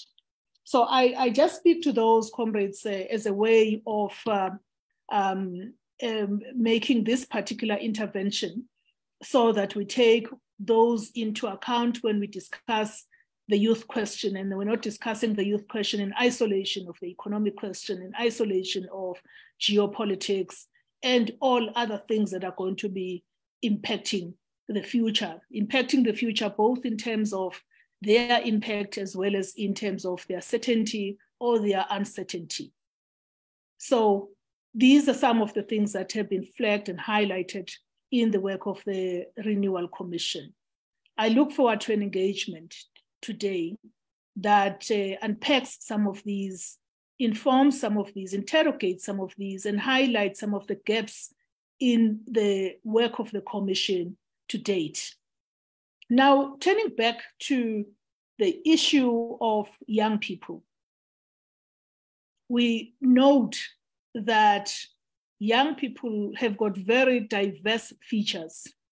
So if you were to look at the millennials, the Gen Zs and the Alphas, you will note that these are generations of young people that were born and operated during time periods that presented sometimes different sets of challenges. And that if the whole thing about centering young people in the renewal effort, and I emphasize it's the renewal of society by renewing the ANC, because the ANC doesn't belong to the ANC. The ANC belongs to the people of South Africa. So if we renew the ANC, we are doing it so that we can provide the required leadership to society.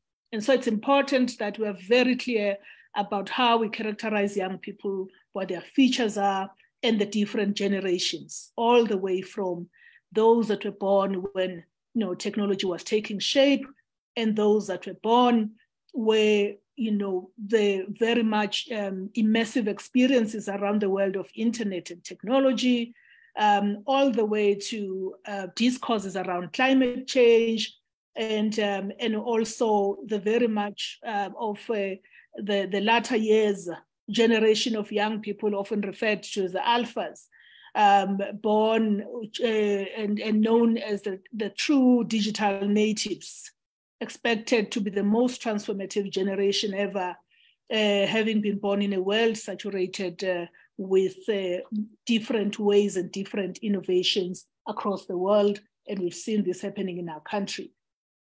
When we unpack the reality of young people and how this impacts renewal, we know that there's evidence of what we will refer to as an intergenerational disconnect.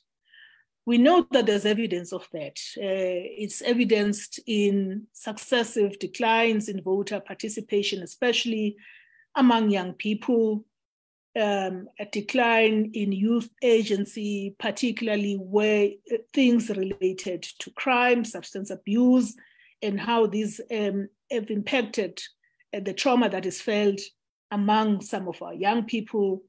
We also know that the big issue around identities and related to the failure by society and by the ANC to develop a coherent intersectional perspective in terms of how we look at young people.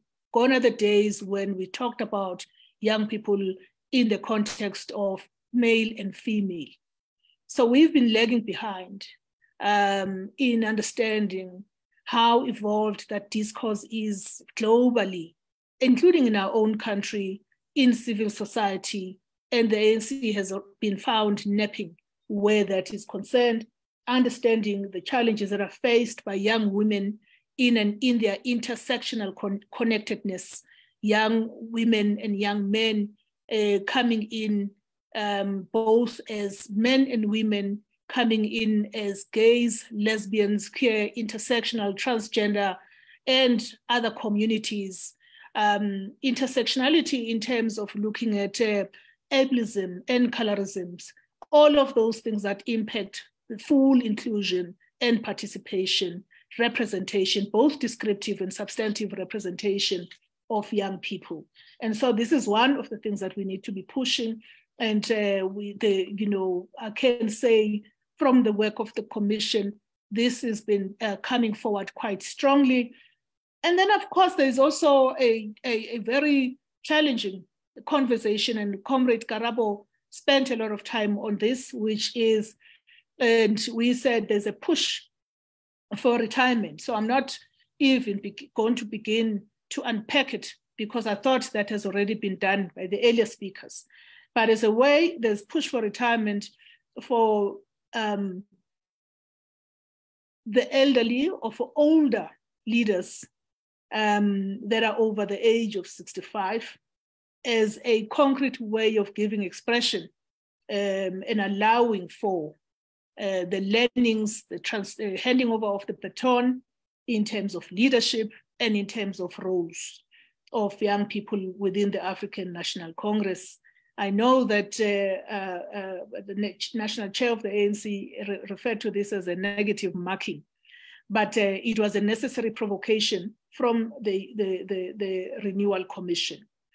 Now, we need to avoid having this debate degenerating to what is now what is perceived as an emerging tendency of the conversation needs to be mediated a bit better. And I thought some of the interventions earlier were beginning to help us in that direction, but I do look forward to hearing what comrades have to say. I would refer to it as intergenerational solidarity and creating a world for all ages, and maybe ascribing roles to those that have experience and have come before us in order to allow for repurposing the ANC and ensuring that we inject youth leadership both in terms of form as well as in terms of content. And of course, we have already spoken about the fact that young activists in townships and villages are also adopting and adapting to new technologies that has the potential of leading to expansion of job creation and self-employment and other decent work opportunities. It is, however, felt that the education system remains less transformed in the face of the changing nature of work.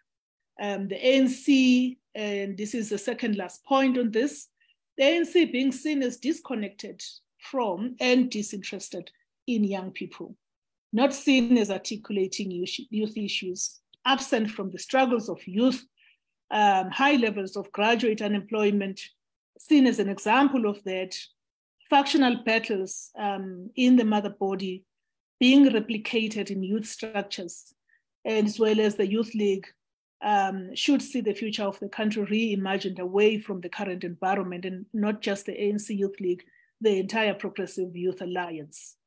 And the last point on this would be that, again, young people are also facing this ideological contestation where a lot of extremist language is being used to recruit young people, especially in the campuses. And a good example that is often used is the language that says Mandela sold out. In our context, that would amount to an extremist language of mobilizing young people. But it is on us to understand why it is that such a strong narrative emerges among young people, particularly among young people in higher education. This would be quite one of those statements that are often uttered. About the Progressive Youth Alliance, there is no gainsaying that the PYA is vital, and that young people have always historically been a significant feature in the development of movements and the liberation movement in South Africa. Now, I want to really try and round this up, Comrade JP, and pick on those aspects that may not have been covered by other comrades or emphasize some of them. Now, the PYA was set up to rally young people. And I think all of us that have been part of this movement, of both the student movement from COSAS to SASCO, to the ANC Youth League, to the Young Communist League, UFASIMBA, and to many other youth formations, we know that the PYA has always been that energizing force, has always been a revolutionizing force. Doesn't suggest that young people are revolutionary by inherently. It's a function of ideological development. But we know that the energy of young people has taken our country to where it is today. We remember the formation of COSAS, 1979, also triggered by the 1976 uprisings. And you can already see how the relay happens and the baton happens.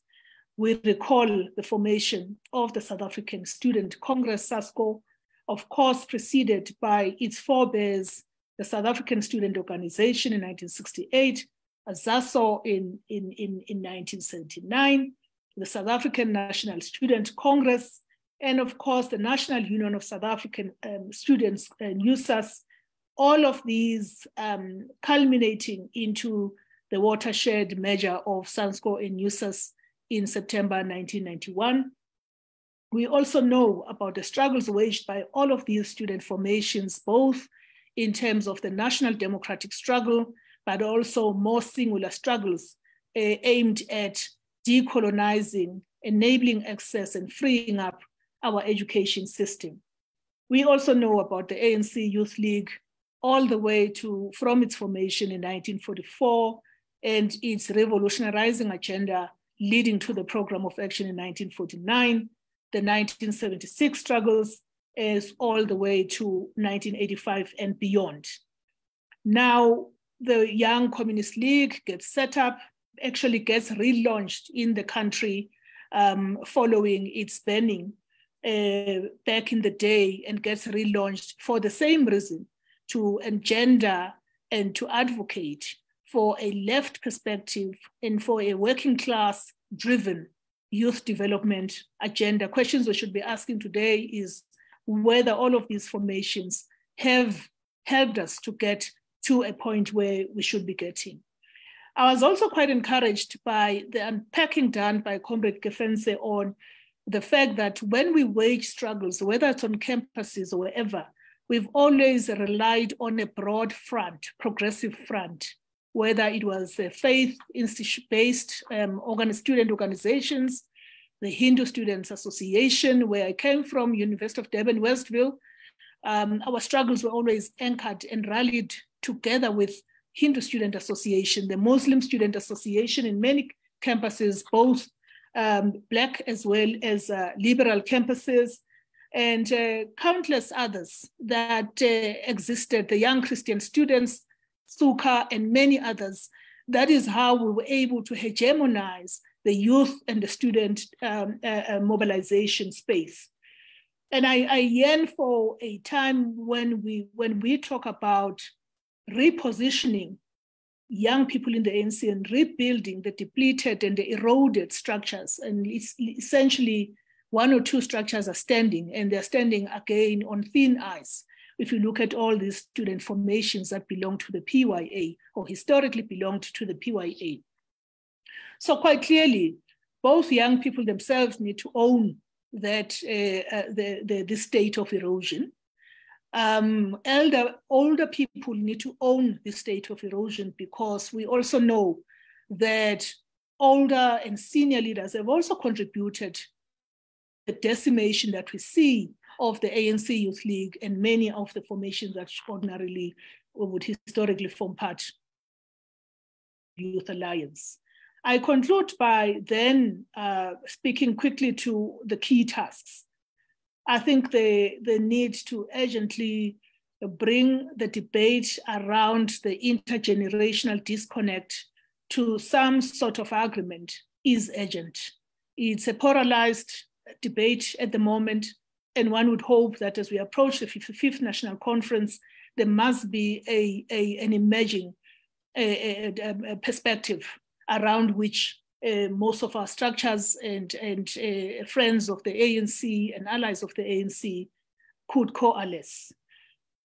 But also when we talk about representation of young people, I think we need to talk about it both in terms of in descriptive terms, as well as on a much more substantive level, in terms of youth leadership in managing climate change or addressing climate change, youth leadership in dealing with the just transition and all other socio-economic challenges we are facing. And that is why I refer to a substantive representation.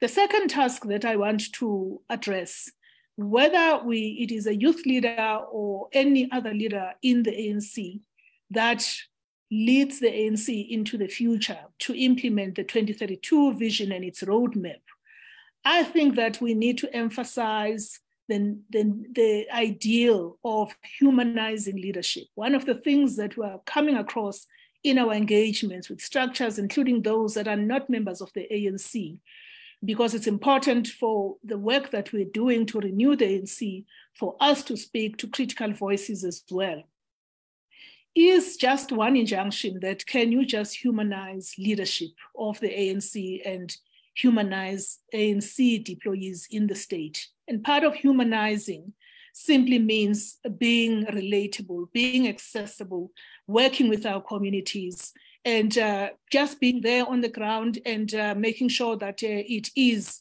an ANC and an ANC leadership and ANC deployees that have a full appreciation of the task before them, but understand that these cannot be done in a way where there is a huge distance, as we see it, between the leaders in government and the communities that are supposed to work with this leadership. Of course, the third one has already been seriously iterated about rebuilding the youth movement. And I think along the lines of what has been put forward, rebuilding the youth movement and really going out and not focusing only just on SASCO, the ANC Youth League, COSAS, YCL, the Young Women's Desk, really beginning to map young people in their formations in South Africa today, beginning to understand young people that are operating in civil society spaces and are doing a better job than ourselves in those spaces. Ideological development, whether you elect a young person or an older person. In fact, a young person is very dangerous. And so it's important that we are very, very deliberate around that. And these were covered by Comrade Karabo as well, emphasis on really rolling out ideological development work and specifically political education, not only on a demand basis, but she used the word en masse. I want to just then leave it at that, because I do think that issues related to identifying our generational mission as young people, articulating it very clearly as we go to the 55th National Conference, mobilizing around it and manifesting it, and then based on that saying, what is the type of leadership we need for us to realize this generational mission? And Chair, I've done that. I end off by just invoking the words of Professor Moshe Nkondo, who often would say in these Renewal Commission conversations that the ANC is known for its strong explanatory power. In other words, we have a gazillion of ideas about what ought to happen. We've codified it into policies and so on. But where the key challenge for renewing the ANC lies in behavior. And I want to leave yourselves with that question, comrades, around what it is that we are going to do beyond explanatory power. We can write up a nice vision statement, but how is it that through the renewal effort and through the future vision, are we going to basically reinstall or reassert the types of behaviors that are required for the ANC to continue being called the leader of society? Thank you very much, Comrade Chair. Comrade Mahlengi, thank you so much. Thank you. In fact, thank you to all our three speakers, Comrade Karabo, Comrade Kefentse, and Comrade Mahlengi as well. I think quite enriched inputs looked at collectively, comrades, touching on an array of areas. I do know, I think in particular, comrades like Comrade Tsipokazi were a bit skeptical about us trying to have three speakers, worried about time. And I also see now that we literally are left with only about 9 minutes of engagement, if there's going to be any. So I am going to appeal to you that we extend to 2:15 if there are any hands from yourselves, but we don't really go beyond that time. Preferably for me, we should still be finishing by 2, but at the most, we could extend it up to about 2:15. There's a comment, and maybe let me add to that, comrades, before you speak, remember last week we were also saying part of our own training in these spaces is just to learn to be articulate and be to the point on the view you want to raise. So I'm going to appeal to you that if you speak, if you please do not go beyond 3 minutes in whatever is the specific point or the question you want to raise. There is a comment, I see in the chat group, engagement has been going on there, which we certainly very, very much encourage. This is meant to be a dialogue where we share thinking with each other and try to enrich one another in the end. But I see there's a comment here from Comrade Confi, Dr. Estras Confidence Muloko. Comrade Confi says that I have followed many an intergenerational and intersectional debates and found myself very disappointed. Sorry, that's not the one I wanted to read. Confi, there's another one, and I think it also comes from you. Yes, it says, and then he addresses this to Comrade Karabo, who unfortunately, as I indicated at the beginning, couldn't be with us until up to the end because she had to run to another engagement. But Comrade Confi here was saying that Comrade Karabo spoke of the generational discourse, which is fine. He says that, however, many of us who have grown up in the ANC, under the ANC Leadership Collective, headed by Comrade O.R. Tambo, were constantly taught and reminded that every structure of the ANC must comprise of a balanced team in terms of age, gender, creed, race, and class. We were taught that this mix is critically important as the youth are the energy of the ANC and the elders its wisdom. We were also taught that leadership is earned and never demanded or bestowed. And then he asks, what is your response, comrade? I mean, this one I did pick, comrades, because I think it also relates to the point Comrade Mahlengi was making about what used to be the complexion of your PYA at a particular moment as a formation, which essentially was mobilizing across a broad range of sectors, young people around our ultimate agenda of a national democratic society. And what it looks like today, and even the very effort of inclusivity. I mean, I think during the week, I saw a video on WhatsApp with the president walking around with these two other gentlemen who are white, who were in ANC regalia. So one would assume that they themselves probably are members of the organization. And there were those who were, they were scornful about this and questioning that why is he talking to white people? Talking to me again about this notion of inclusivity, of understanding that the way we need to position ourselves and the way we need to be operating as a parliament of the people, right? That this people of South Africa really stretches across race, creed, religious beliefs, and all of these different isms even that you could ever find. One just thinks that it's one of those very interesting, maybe in itself, it's a discussion point we need to have at some point around the subject of inclusivity, but in this case specifically, in the space of young people, what it means, and even for the PYA. Comrade Kofi, I'm only seeing your hands. I'm only going to recognize that and then see from our speakers if they have any concluding remarks. And I'll probably end today's Umrabulo dialogue on that note. Okay, there's a hand of Comrade Tumelo as well. Comrades, I'm not going to take any hands after this. I will give each of these comrades, say about Comrade Selodi Tebe. Okay, those will be the only speakers. Comrade Comfy, you first, then Comrade Tumelo next, and then followed by Comrade Sello. Please switch on your camera when you speak. Comrade Comfy. Thank you very much, comrade JP and all the comrades that are on the platform. I'll try and be very, very short.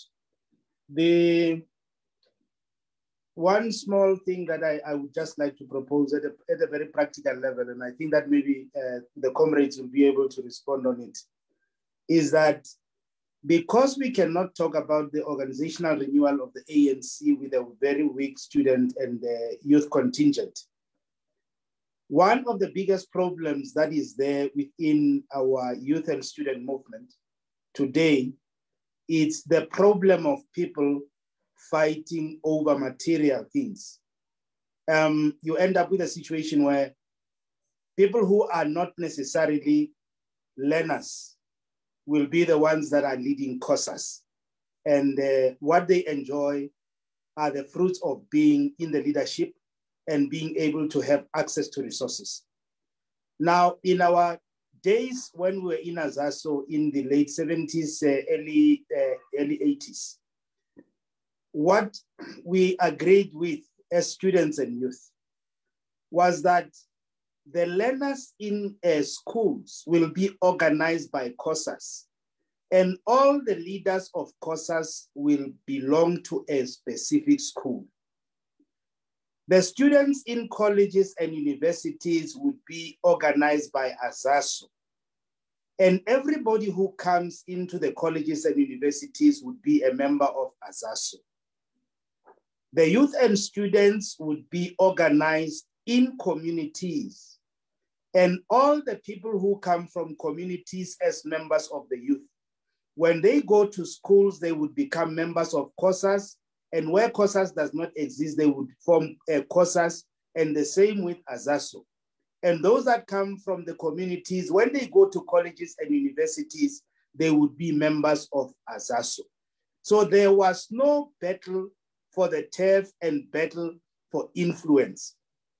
The last thing is that all the youth and students used to be supplied with a manual, which we used to call the Organizing Manual of SACTU. And all of them were organizing the unorganized people into the general unions like SAU. If that were to be done today, I'm definitely sure that our youth and students would have the necessary political education and ideological training, and they would not fight for the spaces where they are organizing, and the student and the youth movement would be very strong. Thank you. Thank you, Comrade Confi. Comrade Tumelo, please switch on your camera here.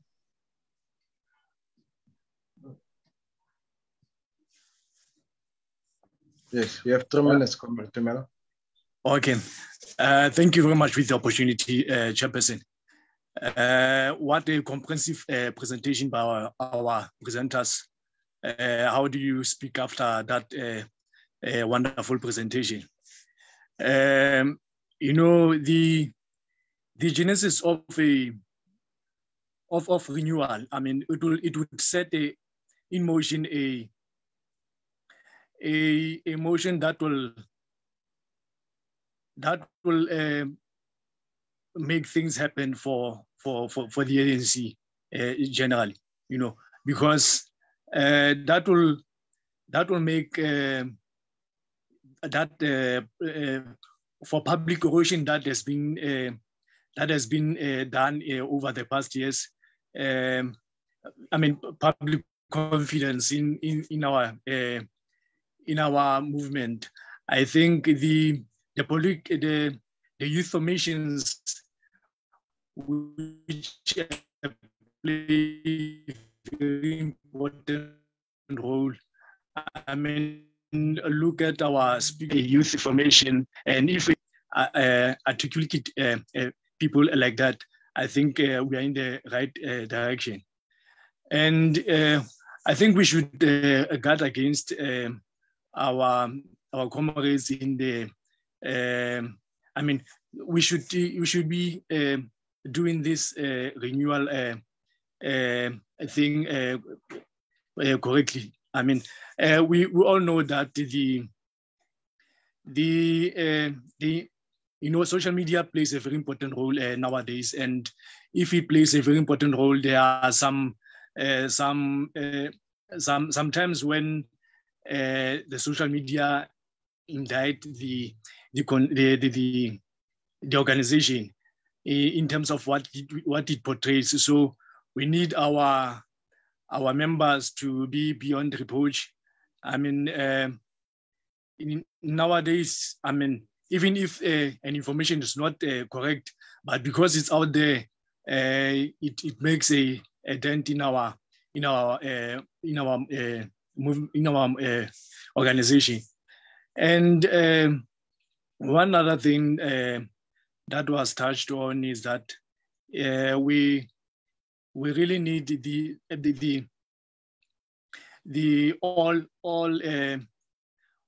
all the youth, all hands on deck in terms of renewal. I mean, the renewal process starts individually. It starts with us. I mean, portraying the kind of organization that we understand to be reflected out there. And lastly, I want to say that I think we should challenge the global north in terms of what it comes up with to the global south in terms of the policies that they forge there, and then it comes to us. I mean, it should reflect the challenges of the youth, and I think if that can be done, that will be okay for that. That will be a step in the right direction. And lastly, I think we need, like I said, we need all the people to do their bit. I mean, this is an opportune time for us to make the right, to make the wrongs right. I think if we can hold hands together, we can achieve more. Thank you very much, Chairperson. Thanks very much, Comrade Tumelo. Comrade Sillo, you're on the floor. Comrade Sillo, please unmute. Thank you. And please switch on your camera. Yeah, I'm not at home. I'm actually on the streets. I'm working on something here, but I'll switch on the camera, of course, if you want. Is it okay? If you don't just mind, see you briefly, Lady, it's fine. Can just see you. Yeah, briefly. okay. Please. Thank you very much, Comrade JP. And indeed, I must thank all the presenters. I missed the first presenter because we had some load shedding issues, but I heard the presentation being cited and the salient aspects thereof.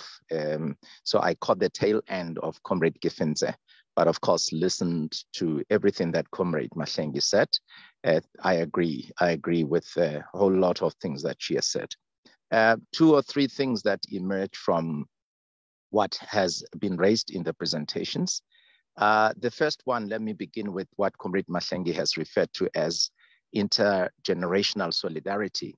I agree with the proper coinage of words so that these words themselves should not be used against our own movement. And she indeed said some extremist language is being used, such as Mandela sold out. Even this one of the gap in generations can be a mutually destructive. You know, those of us that know about your Alzheimer's, dementia, and so forth, we will talk of autodegenerative diseases. It's something that perhaps could be akin to that if you look at the fact that members of the same organization who inhabit the same realm will be talking past each other. You know, some saying you're too young, some saying you're too old, etc. And I do think we need to bridge that chasm between generations, because there is absolutely nothing wrong, for example, with Comrade Confi. He has played his role. He was a young person at one stage, Comrade Mahlengi, myself, yourself, and many other comrades. And I think those of our comrades, and Comrade Mahlengi has referred to the age structure of our population, South Africa, and indeed by extension, the African continent. But the age cohorts of these two groups, so to speak, must not be seen as mutually antagonistic. We should see young people as potentially being capable of imbibing pearls of wisdom from the older generation. And that takes me to the next point that Comrade Mahlengi raised. At what point, for example, do we say we retire you, Comrade Sillo? I'm not saying we should import it wholesale, but if you look at what the Chinese Communist Party is doing just in terms of the participation of different age cohorts within the structures of the Communist Party, even in government, they've got some limits.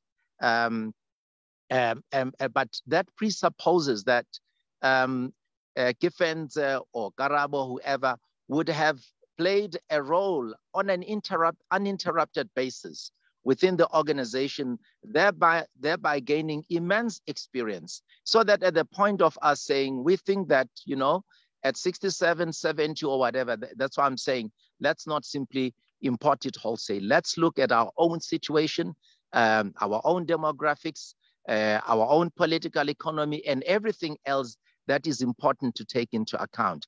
And then go, for example, revisit that part in the strategy and tactics on intergenerational mix of leadership. See if we can tweak it a little more so that there is further clarity as to what it is that is expected of anyone and everyone who is a member of the ANC, including cadres of the ANC, so that there is no attempt to label people merely on the basis of age, etc.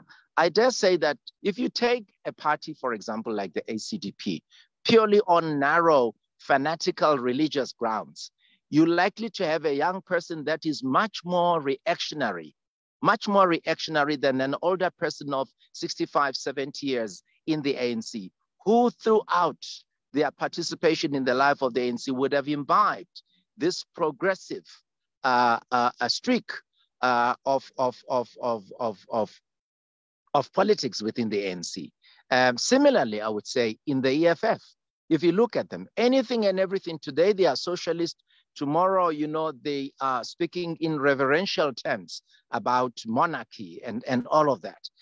Tomorrow, they are something else. So, and that means, comrades, that if you look at our PYA, because of the lack of political and ideological clarity, and I'm speaking in general terms, they are likely to be tempted to mimic the EFF of this world, you know, that relies on bombast and all of that, and bluster and so forth.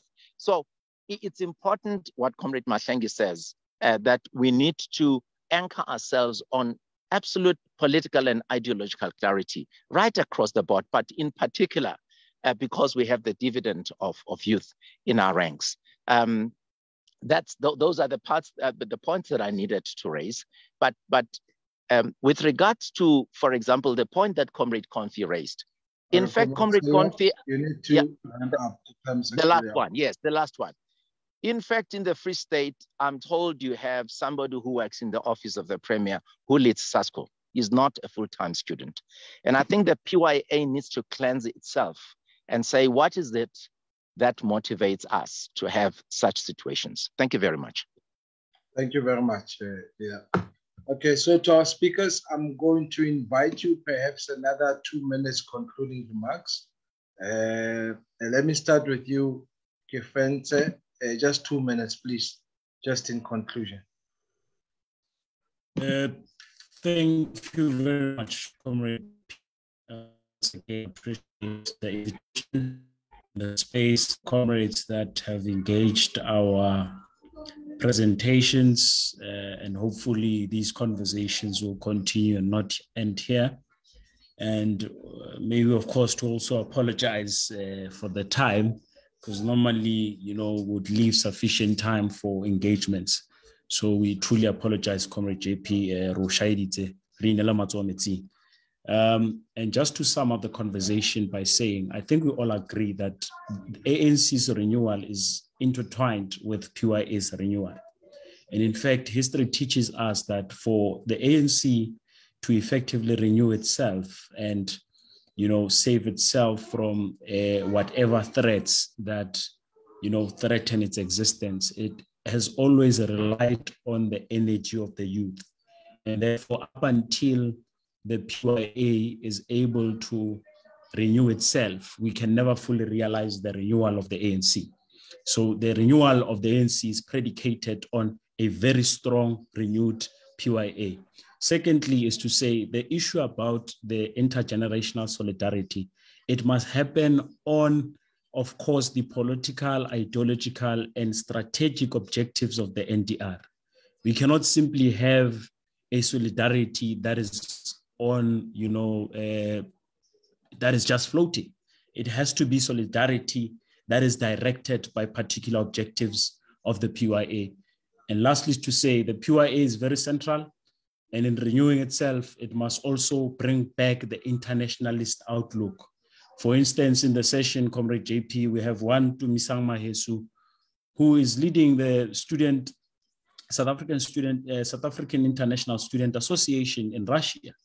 We need to be able, as the PYA, to communicate with such people firsthand, so that we're able to also organize young people who are outside of the country and prepare them to come back and play an active role in advancing the national democratic revolution. Thank you very much, Comrade JP. Thank you very much to the comrades. Thank you.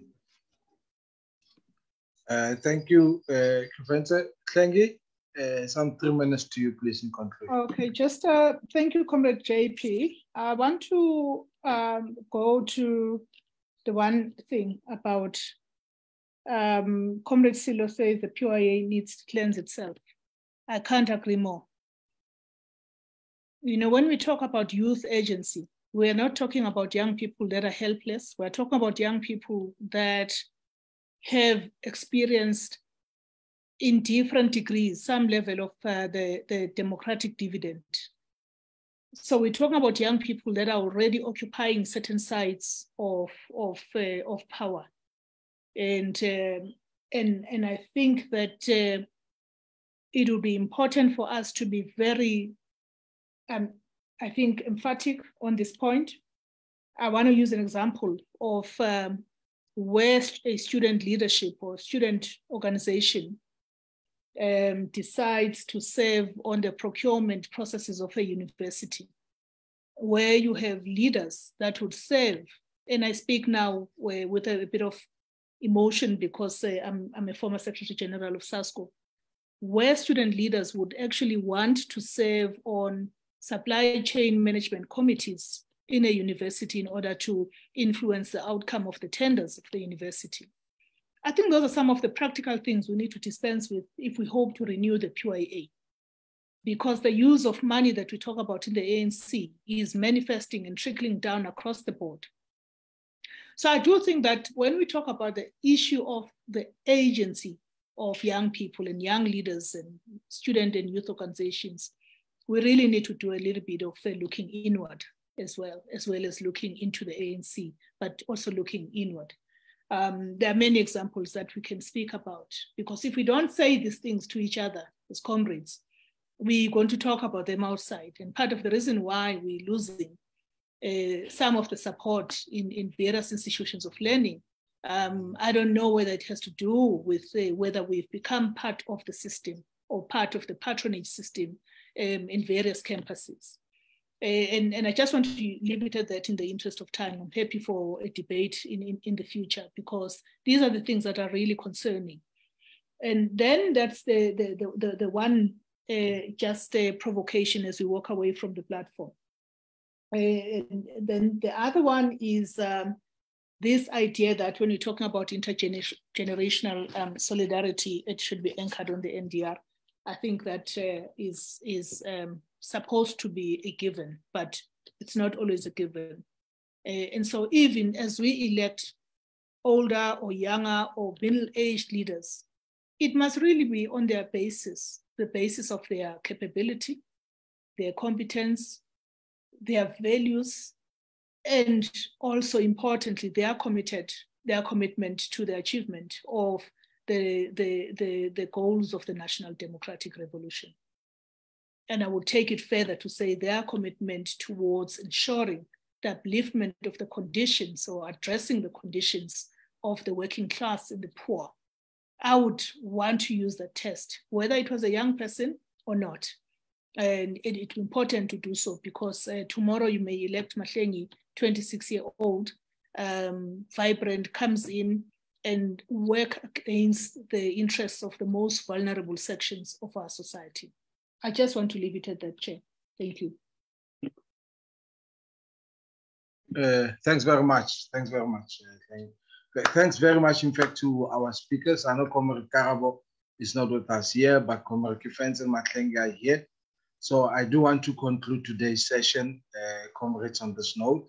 Thank also to all of you for being party to this session. We're continuing tomorrow, next week, not tomorrow. We're continuing next week, same time, 12 p.m., continuing this conversation around other thematic areas that relates to the ANC renewal, in the hopes that between us here, we engage, and then we go into our other platforms. We take whatever we learn here from others to share elsewhere. But also, this material is available on the OR Tambo Schools Facebook page. This is streamed live there. It will also be put on the website, I think also on YouTube.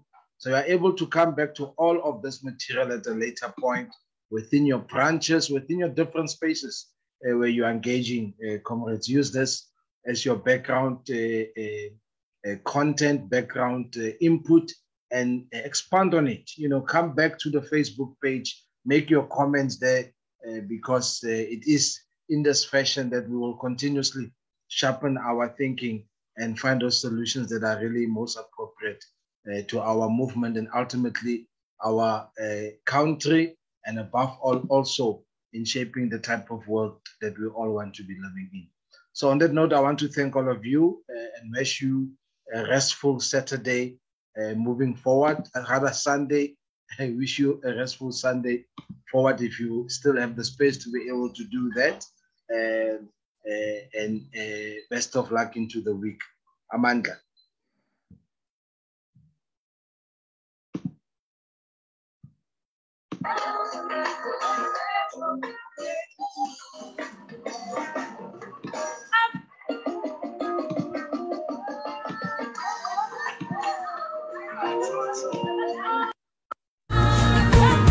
Thank you, Comrade Jesse.